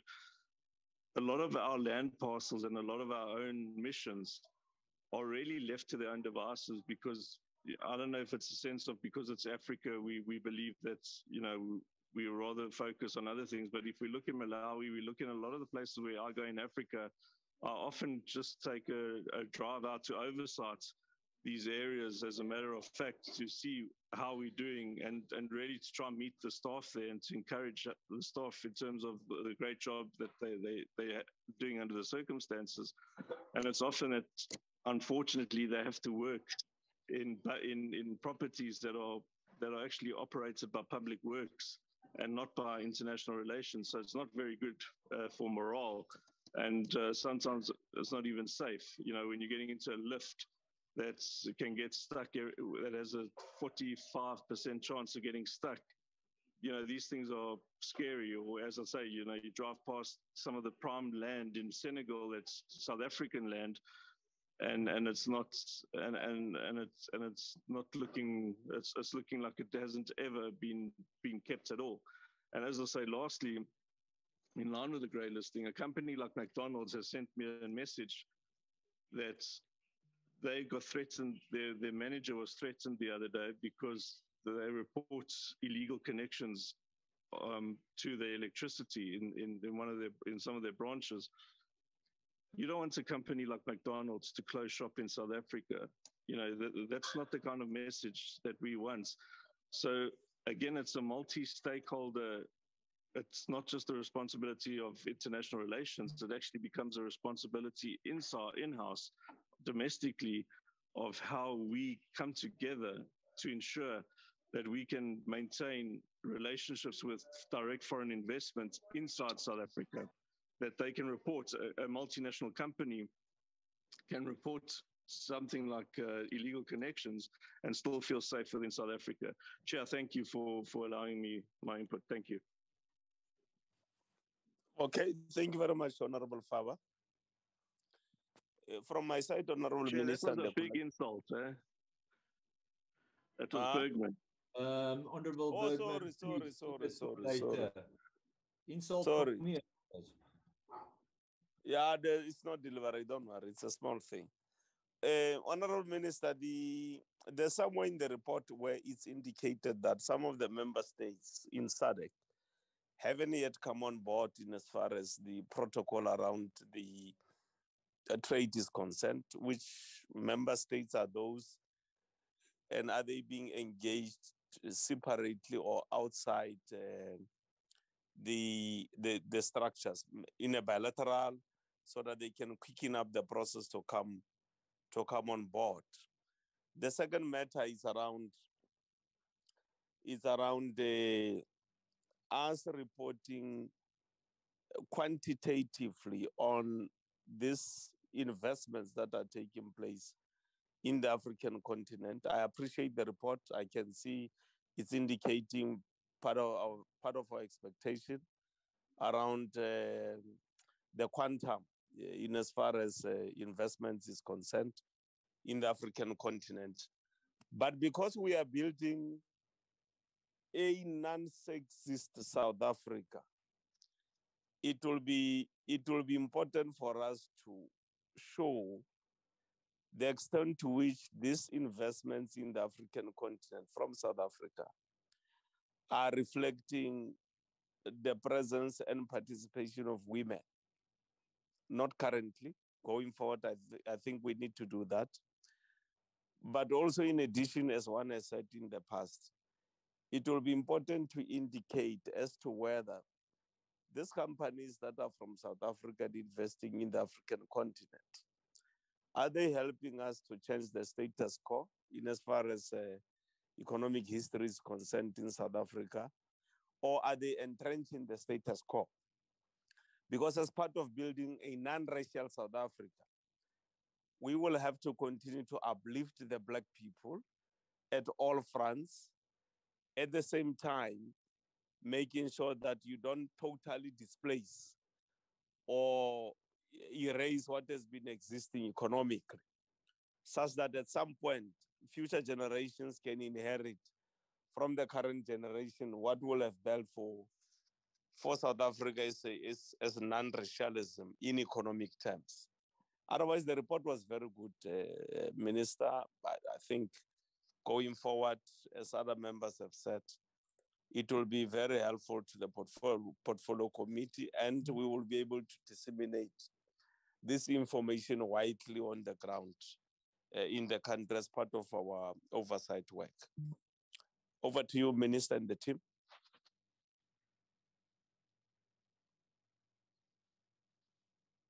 Thank you very much, Chairperson. I will, from time to time, have to ask Ambassador Mokoena to step in, and particularly Ambassador Mokoena, if you could just prepare yourself with respect to the Chairperson's question, that will assist me. But let me begin sequentially, Chairperson, from Honorable Mpanza, and say that it is difficult to directly follow the line, as Honorable Mpanza was suggesting through his question, that we should be able to indicate whether the initiatives we refer to are actually impacting on communities in rural areas or indeed in the township economy, as he mentioned. I can only respond to this translation idea in the following way by saying that, firstly, it's important that what we're talking about are some state-owned companies and then companies that are essentially private sector actors in South Africa. And our role is primarily a facilitating one. We are not, as DIRCO, direct actors. We're not business actors ourselves. So we're talking of private companies, be they state-owned or fully private sector-owned. But here's my response to the translation. Chairperson, in framing the Economic Reconstruction and Recovery Plan, the government had as one of the key priorities agriculture and expanding agricultural production, particularly in the area of exports of citrus and other food products.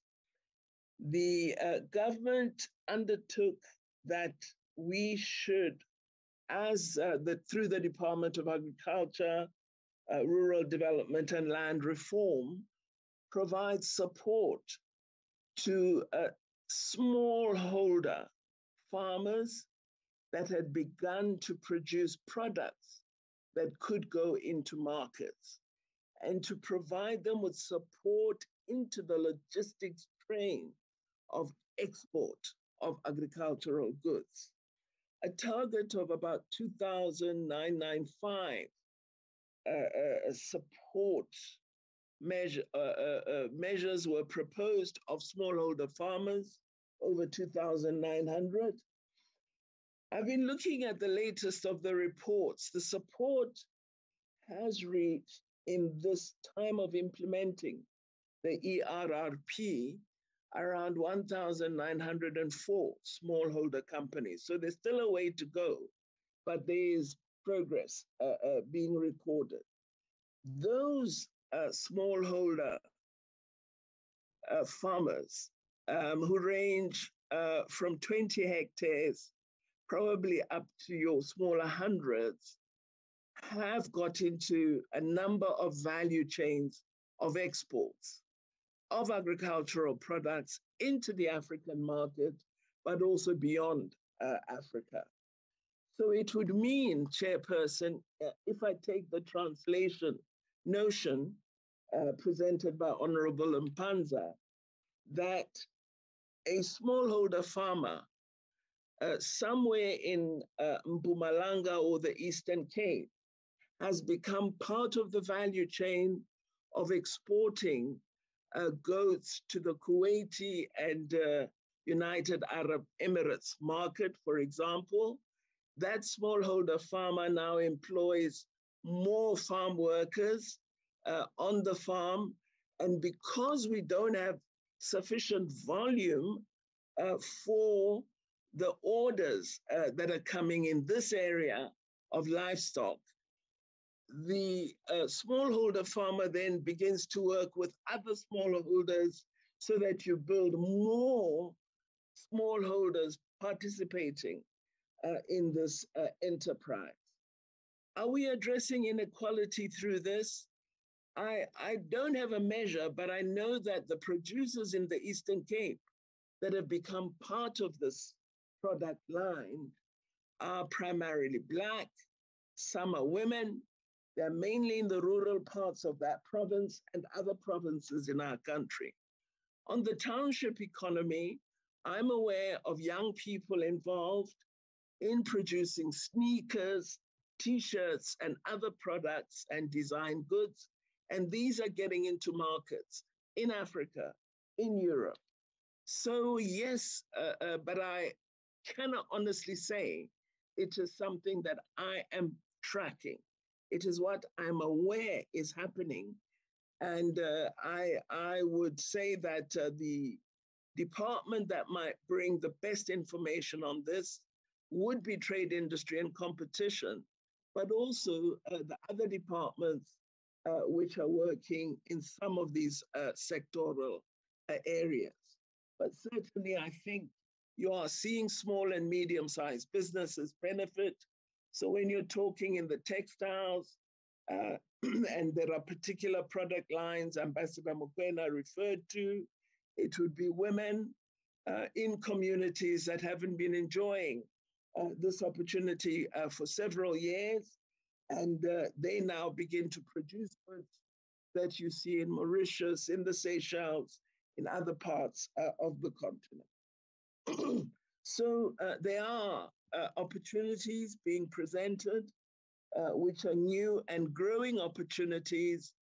But I, as the minister here in Durko, I don't seriously devote time to tracing the line. Where I do pay attention is the South African company that seeks to trade in an African country enjoying the access that it should? Is it hindered in what it seeks to do in the economic space? And then the other areas which I'll come to, which are in some of the questions, those would be some of the areas I look at. The direct translation might be something DTIC would look at, as well as small and medium-sized and small business department. But I am aware of some of the developments which do accrue to previously disadvantaged members of our society, as well as to the township economy, rural areas, and so on.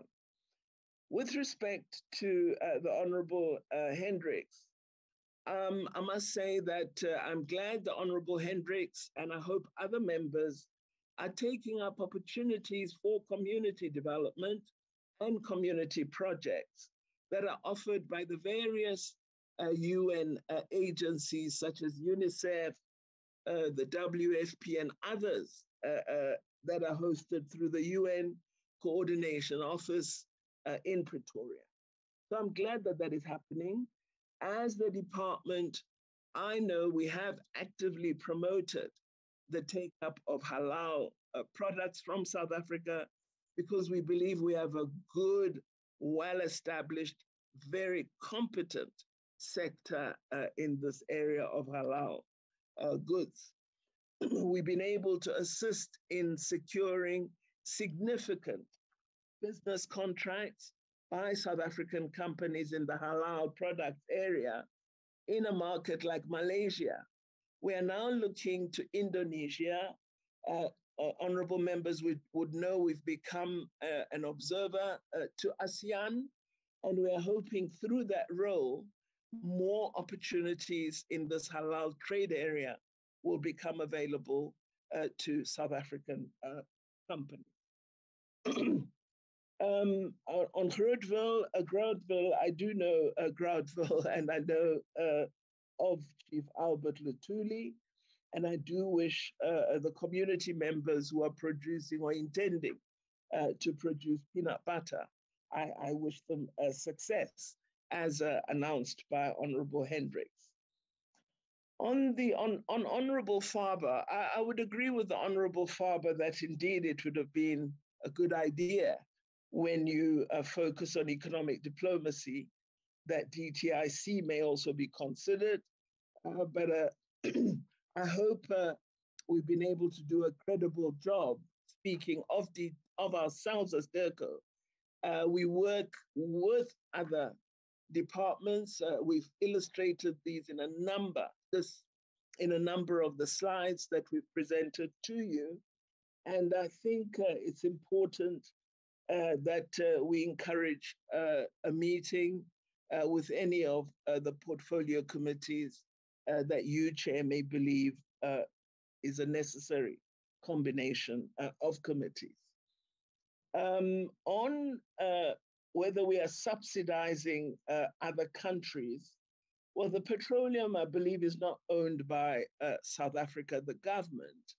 It may be companies that sell at a lesser rate, or indeed, it may be that the governments in SADC countries provide a higher subsidy level than our government may do in South Africa. But again, I think here DTIC or Minerals and Energy would be able to explain the formulae that are related to the petroleum various levies that impact on the price in South Africa.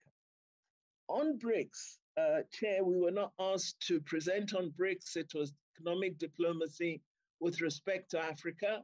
We've had previous presentations on BRICS, and as the Honorable Faber would be aware, BRICS countries, particularly China, remains the largest and significantly growing trading partner of South Africa. Russia, far less, but certainly India, a growing economic trade being engaged in, and move to shift the trade balance in our favor more and more by having more goods going into India.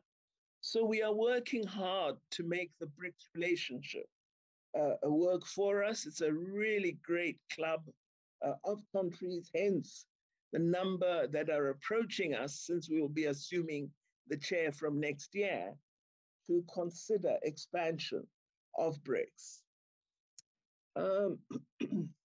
Honorable Msani is correct that we did not focus primarily on implementation of AFCFTA.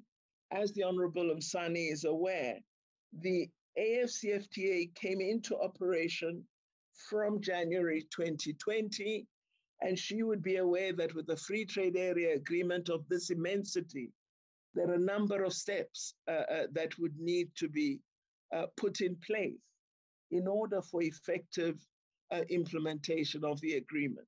Among them would be agreements on rules of origin, which are almost at a concluded stage, various offers on tariffs with various goods, discussions on non-tariff barriers and how these are dealt with on the continent.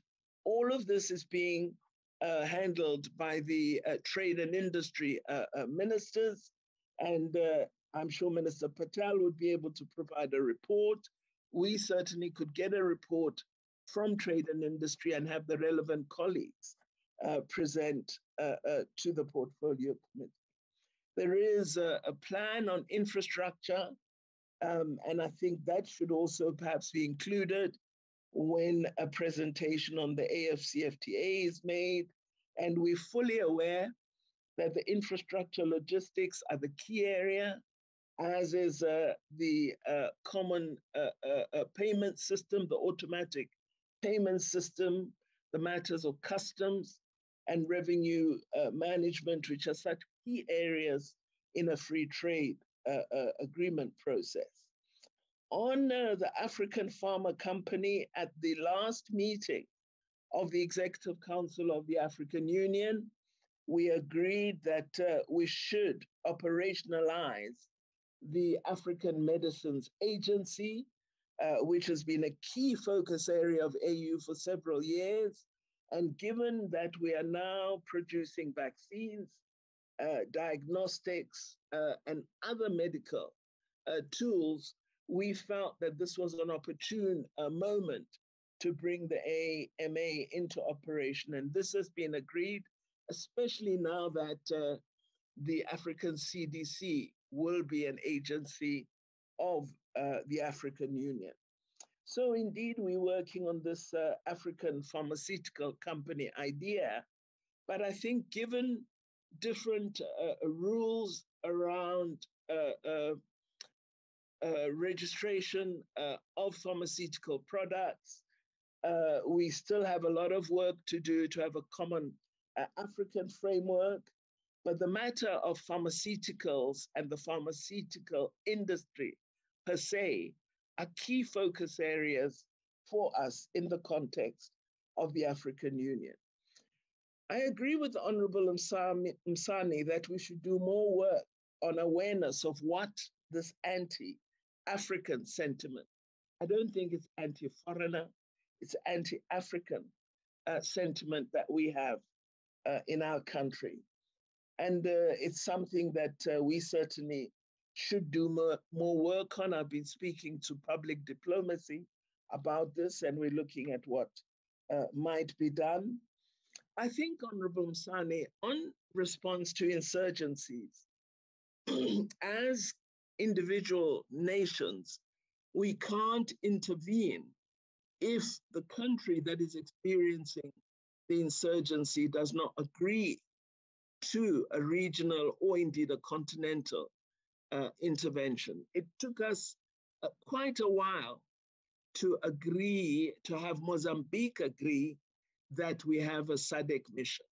And once that had been agreed, we were then able to move fairly speedily, and we are seeing positive results. But countries tend to want to address the problem themselves, and that often causes the delay that you have referred to, but there are real efforts to address this. On the one-stop border initiatives that you referred to, we are seeing Home Affairs lead. In this regard, it's still very much a new area. I think Honorable Bergman touched on some of what needs to be done. We need to improve the borders. We need to improve how we deal with goods versus persons, and really have a much more seamless operation in terms of management of immigration and movement of goods and services across the continent. I think our report indicates, while it doesn't touch all products or all minerals that are found in Africa, I think it gives a sense of some of what is being done. You mentioned coffee. One of the big products from the continent is cocoa. And we are really glad that South Africa and Ghana have agreed that they're going to work together on production of quality chocolate. Ghana had already started, and they've asked to work with us in order to expand the initial production base that they've built. So we are sharing experience and expertise on the WHO hub, regional hub that Ambassador Mokoena reported on. You would know that we have spokes throughout the continent that are smaller regional sites. One of them is in Rwanda. And again, South Africa is assisting with getting that site up and off the ground, including in training young postgraduate students to be able to work in that pharmaceutical and vaccines production hub. With respect to Honorable Corsi, well, I'm not sure because Honorable Bergman didn't finish what he said, but I do know that Parliament has particular rules on oversight. And I don't know, Honorable Bergman suggested he has a way of getting information, etc. And I don't know, MPs are not gullible. I didn't quite get the thrust of what Honorable Bergman was referring to.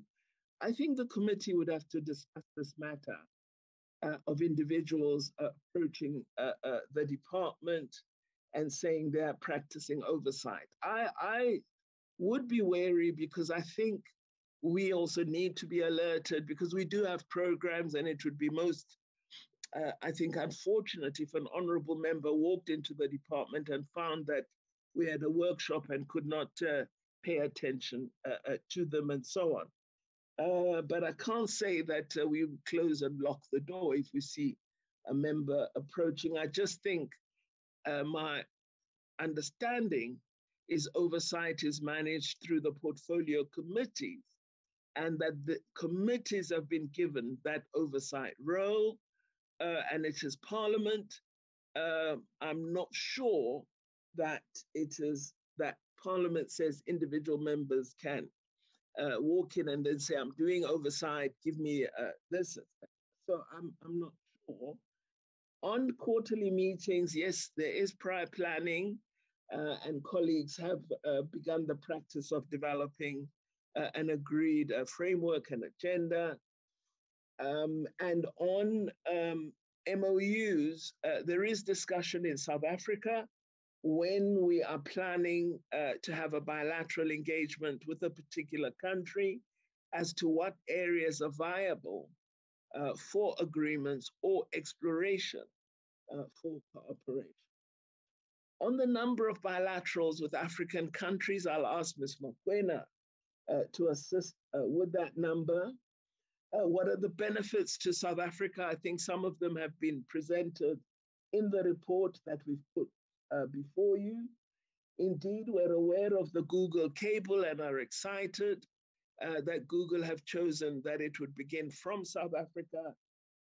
I understand its size and capacity in terms of bytes is in the terabytes region, which is extremely significant capacity for connectivity. It's going to be a very important undersea cable connecting Africa and Europe.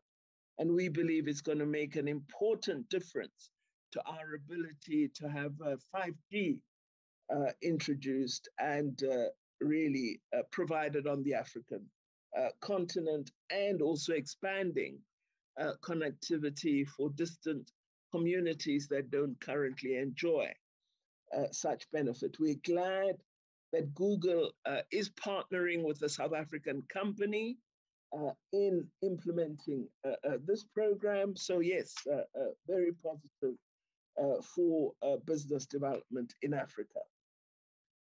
I'm aware of the gas demands of Europe, given the conflict between Russia and Ukraine and the threats around provision of gas by Russia. I know that already Algeria does have a connection to Italy as well as to France. And I know there are discussions between Tunisia, Algeria, and other countries in Europe. So yes, we're aware of it, but we are not party to it. We have reported on how we assist where there are problems in host countries. We might begin at the level of the mission. If it is not resolved, the issue might then come to senior officials in the department. then it could be the minister, and it may very well then have to have the president engage with a particular head of state. So we provide whatever assistance we can. On ensuring respect for labor laws, we make it very clear to South African companies that our expectation is that they would respect local labor laws. There have been complaints of abuse. You would recall there were some with respect to Zambia, and I think it was ShopRite at the time, and these were addressed. At times, it's demands for benefits and privileges that are far beyond the capacity of some of the companies to offer. There's also sometimes, an abuse of the companies. So it's not that all our companies are at fault. Some have made mistakes, and these have been attended to. On the SADC rail matter, these potential projects have been discussed recently in the Ministers' Council and between ourselves and Botswana on the recent BNC, and they are to be followed up by the relevant departments. There is currently appetite for addressing the paucity of rail connection within the SADC region. On the matter of Namibia, the oil find and the gas finds and the massive gas resources in Mozambique, I think, honorable members, we should be worried that in South Africa, there seems to be a tendency of saying we can't explore whether we have oil or gas in South African shores. And this is very worrying because it means we're going to miss out on opportunities to benefit from trade in oil, in gas, and other minerals that may be found offshore. So we are quite worried about the recent losses in court, and we intend to continue to try to pursue these important opportunities. The matter of whether we are connecting to get contracts and provision of gas through Namibia, Mozambique is already in existence. But with respect to Namibia, this would be something that the Department of Minerals and Energy would be responsible for exploring. It's not true, Honorable Nkosi, that there's no coordination between DTIC and Treasury. Of the ministers in government, these are the two ministers I speak to most, in addition to the Minister of Agriculture and the Minister of Environment, Forestry and Fisheries. So there is coordination. We are in constant engagement because that is the only way we can ensure that South Africa Incorporated is successful. Yes, we mentioned the structured links between ourselves, the business sector, and other actors, stakeholders. We have established links, and these occur not just with DIRCO, but with other departments as well. The COMED that we established was to improve the levels of coordination. It wasn't because there is no coordination at all. Where I want to see improvement is with respect to the provincial international work, and I've begun to talk to some of the premiers on this, especially for the provinces where there's huge international interest. And I'm hoping that we also will be engaging with local government through SALGA, because we can't do it from municipality to municipality. Honorable Bergman made what seemed to be a very well constructed speech, and I couldn't extract the questions because I cannot quarrel with some of his notions. For example, he believes we should be doing more with Russia. I think you do trade with countries that wish to purchase your goods.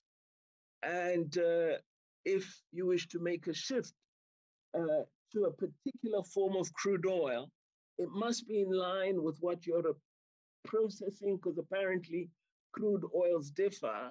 They're not all the same. And so it would be useful to perhaps pose the question, Honorable Bergman, to the Honorable Mantashe as to whether this would be a beneficial move for South Africa.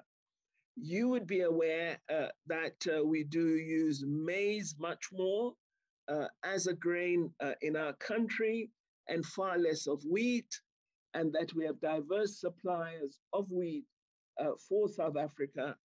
So there hasn't been an impetus to seek to leverage more on this BRICS relationship that you described. I agree with you, intra-African trade is far too low, hence the African Free Trade Area Agreement. And indeed, as Honorable Msani has pointed out and you repeated, we must address the logistics of infrastructure, as this does deter the ambition of greater intra-African trade. And I've seen myself the border issues that you mentioned, that they are a real problem and need to be addressed. And as I said, the Department of Home Affairs is looking at this much more closely. Well, I think visas are a necessary evil, much as we might dislike them. Our problems around immigration and illegal migrants center around poor ability to address some of the visa issues. I do agree that we should modernize, and we're trying to do so with e-visas and visas issued on arrival to particular countries. And once we have successfully learned and drawn on these, what are pilots, essentially, we will then be able to broaden in the way that you described. I have been called all sorts of names, but I certainly don't practice hypocrisy. And what I say to the DRC, I say to Zimbabwe and other member states. And also, essentially, it is up to those countries themselves to determine their national direction. Where they require our help, we would provide it, should they be willing to partner with South Africa. But when they don't seek our help, we cannot force ourselves on them. The pity you see us as practicing hypocrisy, and I believe that label doesn't suit me at all, because I'm not in that vein. We do election monitoring, and I think Africa thus far is performing rather well. Most of the elections that have been held in the last 3 years have been found to have been conducted properly. And the AU, as well as our region, continued election monitoring, even in the difficult circumstances of COVID-19. A large part was done by virtual means, but we did have smaller numbers on the ground in each of the elections. And we continue to have election observers in where we are invited to provide, because it's not something that you just do yourself. And I must say, on the African continent, the level of voter participation is extremely high. The countries that you don't mention, Europe, America, have very low participation rates and appear to have less trust in their electoral systems than we have in our own. Grey listing and the threat of it is extremely worrying, hence the regulatory steps being undertaken by the cabinet. And of course, it's our responsibility, all of us, to address any threat to our country, our nation, that we as parliamentarians must protect. I am paying attention to improving the character of our chanceries and our residences and our missions.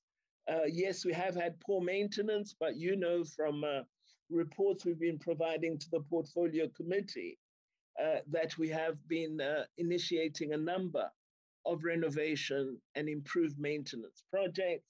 You know that there are missions in which the lifts have been repaired and are now working. You know that we have plans to build facilities in a number of countries. These presentations have been made previously. I don't know any manager of McDonald's, and I personally have not received the message that you have referred to.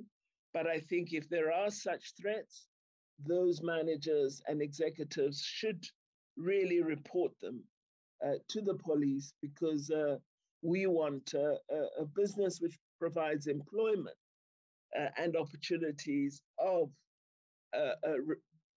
ownership by locals in our country, that such businesses should be allowed to function. One of the things that we are concerned about are these construction mafias, these gangs that go from site to site in our country and actually stop projects from being implemented.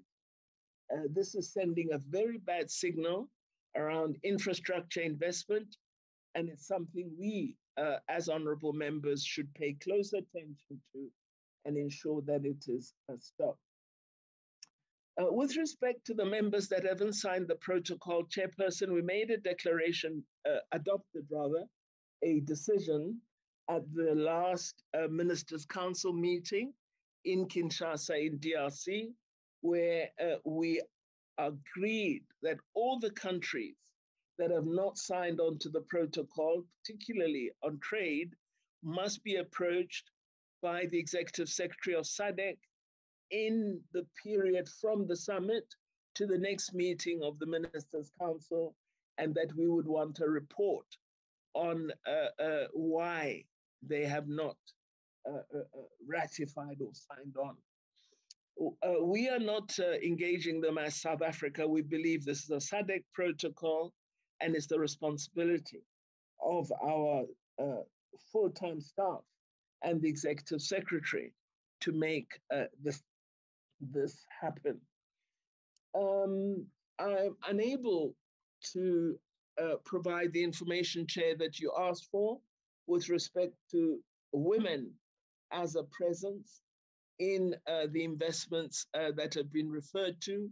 I can only report that the one state-owned company that is beginning to really do impressive contracting on ports as well as on rail line modernization is Transnet, and the executive head of Transnet is a female, Ms. Darby.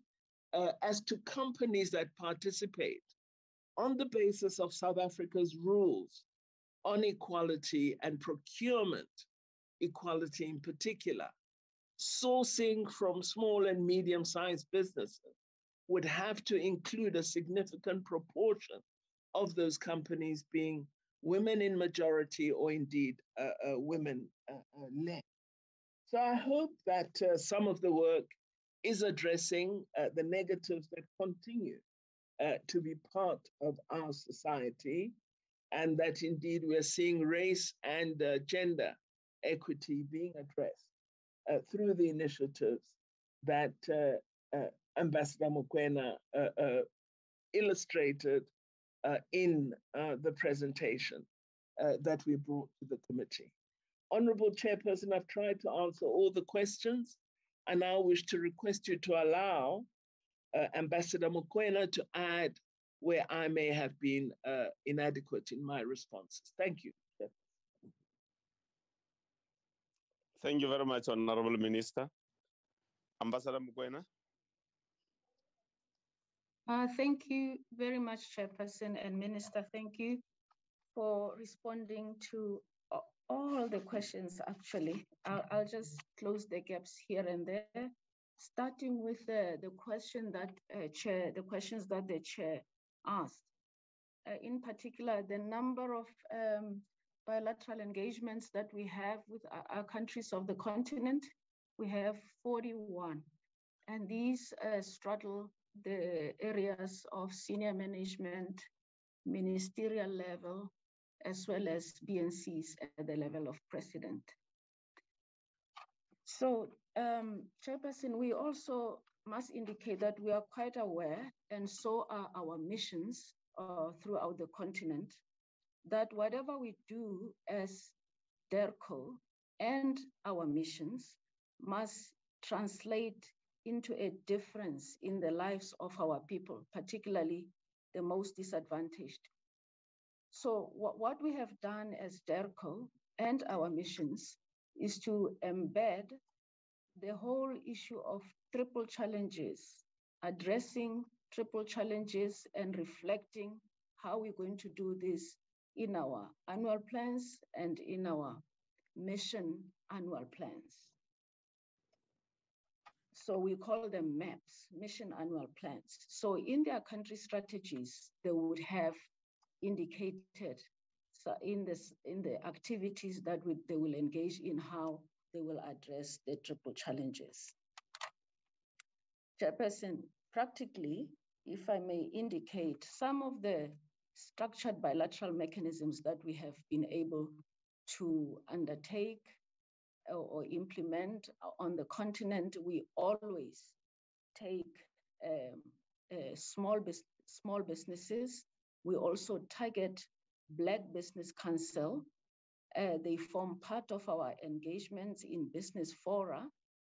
And if I may make a very crude, clear example, there is a conference taking place in Eastern Cape, sponsored by the ECDC, Eastern Cape Development Corporation, around 14 to 15 September, to which we're encouraging embassies to also bring companies from their countries that have a focus on women and youth.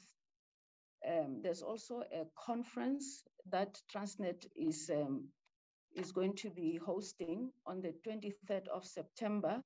And the focus of the conference is on focus on Africa. It's called Focus on Africa.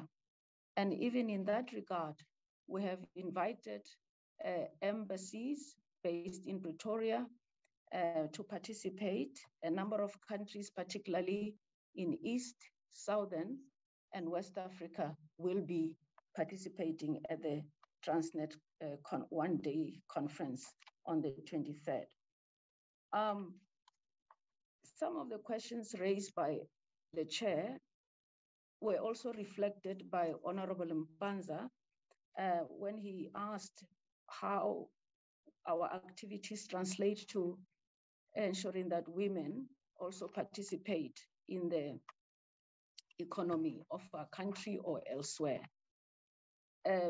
If I may make an example of this contract that OTT is looking at, that we assisted to facilitate, whether they will get it or not. If you look at how it will translate into jobs, those jobs, the bulk of which might even go to women and youth. Even the enterprises that will be involved in the spin-offs that are coming out of that contract will be towards women, small enterprises, and medium enterprises. I would like to also make an example of the South Africa Week, which our mission in Mauritius is involved with our tourism department in scheduling for around, I think, September, October. Our mission is particularly targeting rural women, craft makers from Limpopo, Mpumalanga as well, who will participate in the South Africa Week. And CEDA is also participating in this. So I think, Chair, one can see that women will form the bulk of the craft makers that will be participating in Mauritius. This is just really one example. The minister has responded to almost all the questions, and just the one that I thought we could indicate around joint commissions or how we deal with the evaluation, which was raised by Honorable Nkosi, is that we have built into our structured bilateral mechanisms midterm reviews that take place in between joint commissions. So if joint commission is to take place every 2 years, so every year we would have built in a senior officials meeting or a meeting at the level of minister to establish whether we are making progress on the decisions that were made during the structured bilateral mechanism. Honorable Chairperson, on the issue of visas, Minister has been very, very clear, but if I can just indicate that Home Affairs is already piloting e-visas in a number of countries, and we are waiting for the outcome of such pilots. It does mean that they are moving in the direction where visa management will be much easier, perhaps, while we also ensure that our country is accessed within the right provisions and not otherwise. Thank you. I thank you, Chair. Yeah. Ambassador, I also want to take this opportunity to thank the Minister for the comprehensive responses in the process, alerting us of the important work that the department is doing and the efforts that the department is undertaking to try and improve coordination between the department and other departments. We also want to thank the team, the Ambassador Mokoena, and your team for the manner in which you reported on behalf of the department to the Portfolio Committee.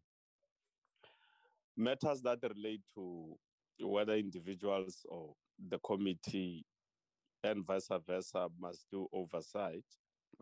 I thought they are straightforward matters that we work through Parliament as portfolio committees. We are established as portfolio committees. As and when another member wants to do something somewhere, the convention has been that there will be a discussion between the chairperson and a particular member. If you act in your individual capacity as an MP, that is something else. But it will always be better that if you stumble into something wherever you are, it will always be better for such to be brought to the attention of the Portfolio Committee. But I think in our properly convened meeting, we can discuss some of these things, because learning is it's a perpetual thing in life, and we continue to acquire knowledge as we move on. I want to thank the honorable members of the Portfolio Committee, the staff, everybody else, the members of the public of South Africa who were part of observing and learning from the interaction between the department and the Portfolio Committee, and members of the media. This is how, honorable members, we come to the end of our meeting for today. We'll meet you in the sitting later. Thank you very much. The meeting is now closed. Thank you, Chair. Thank you, Chair. Thank you.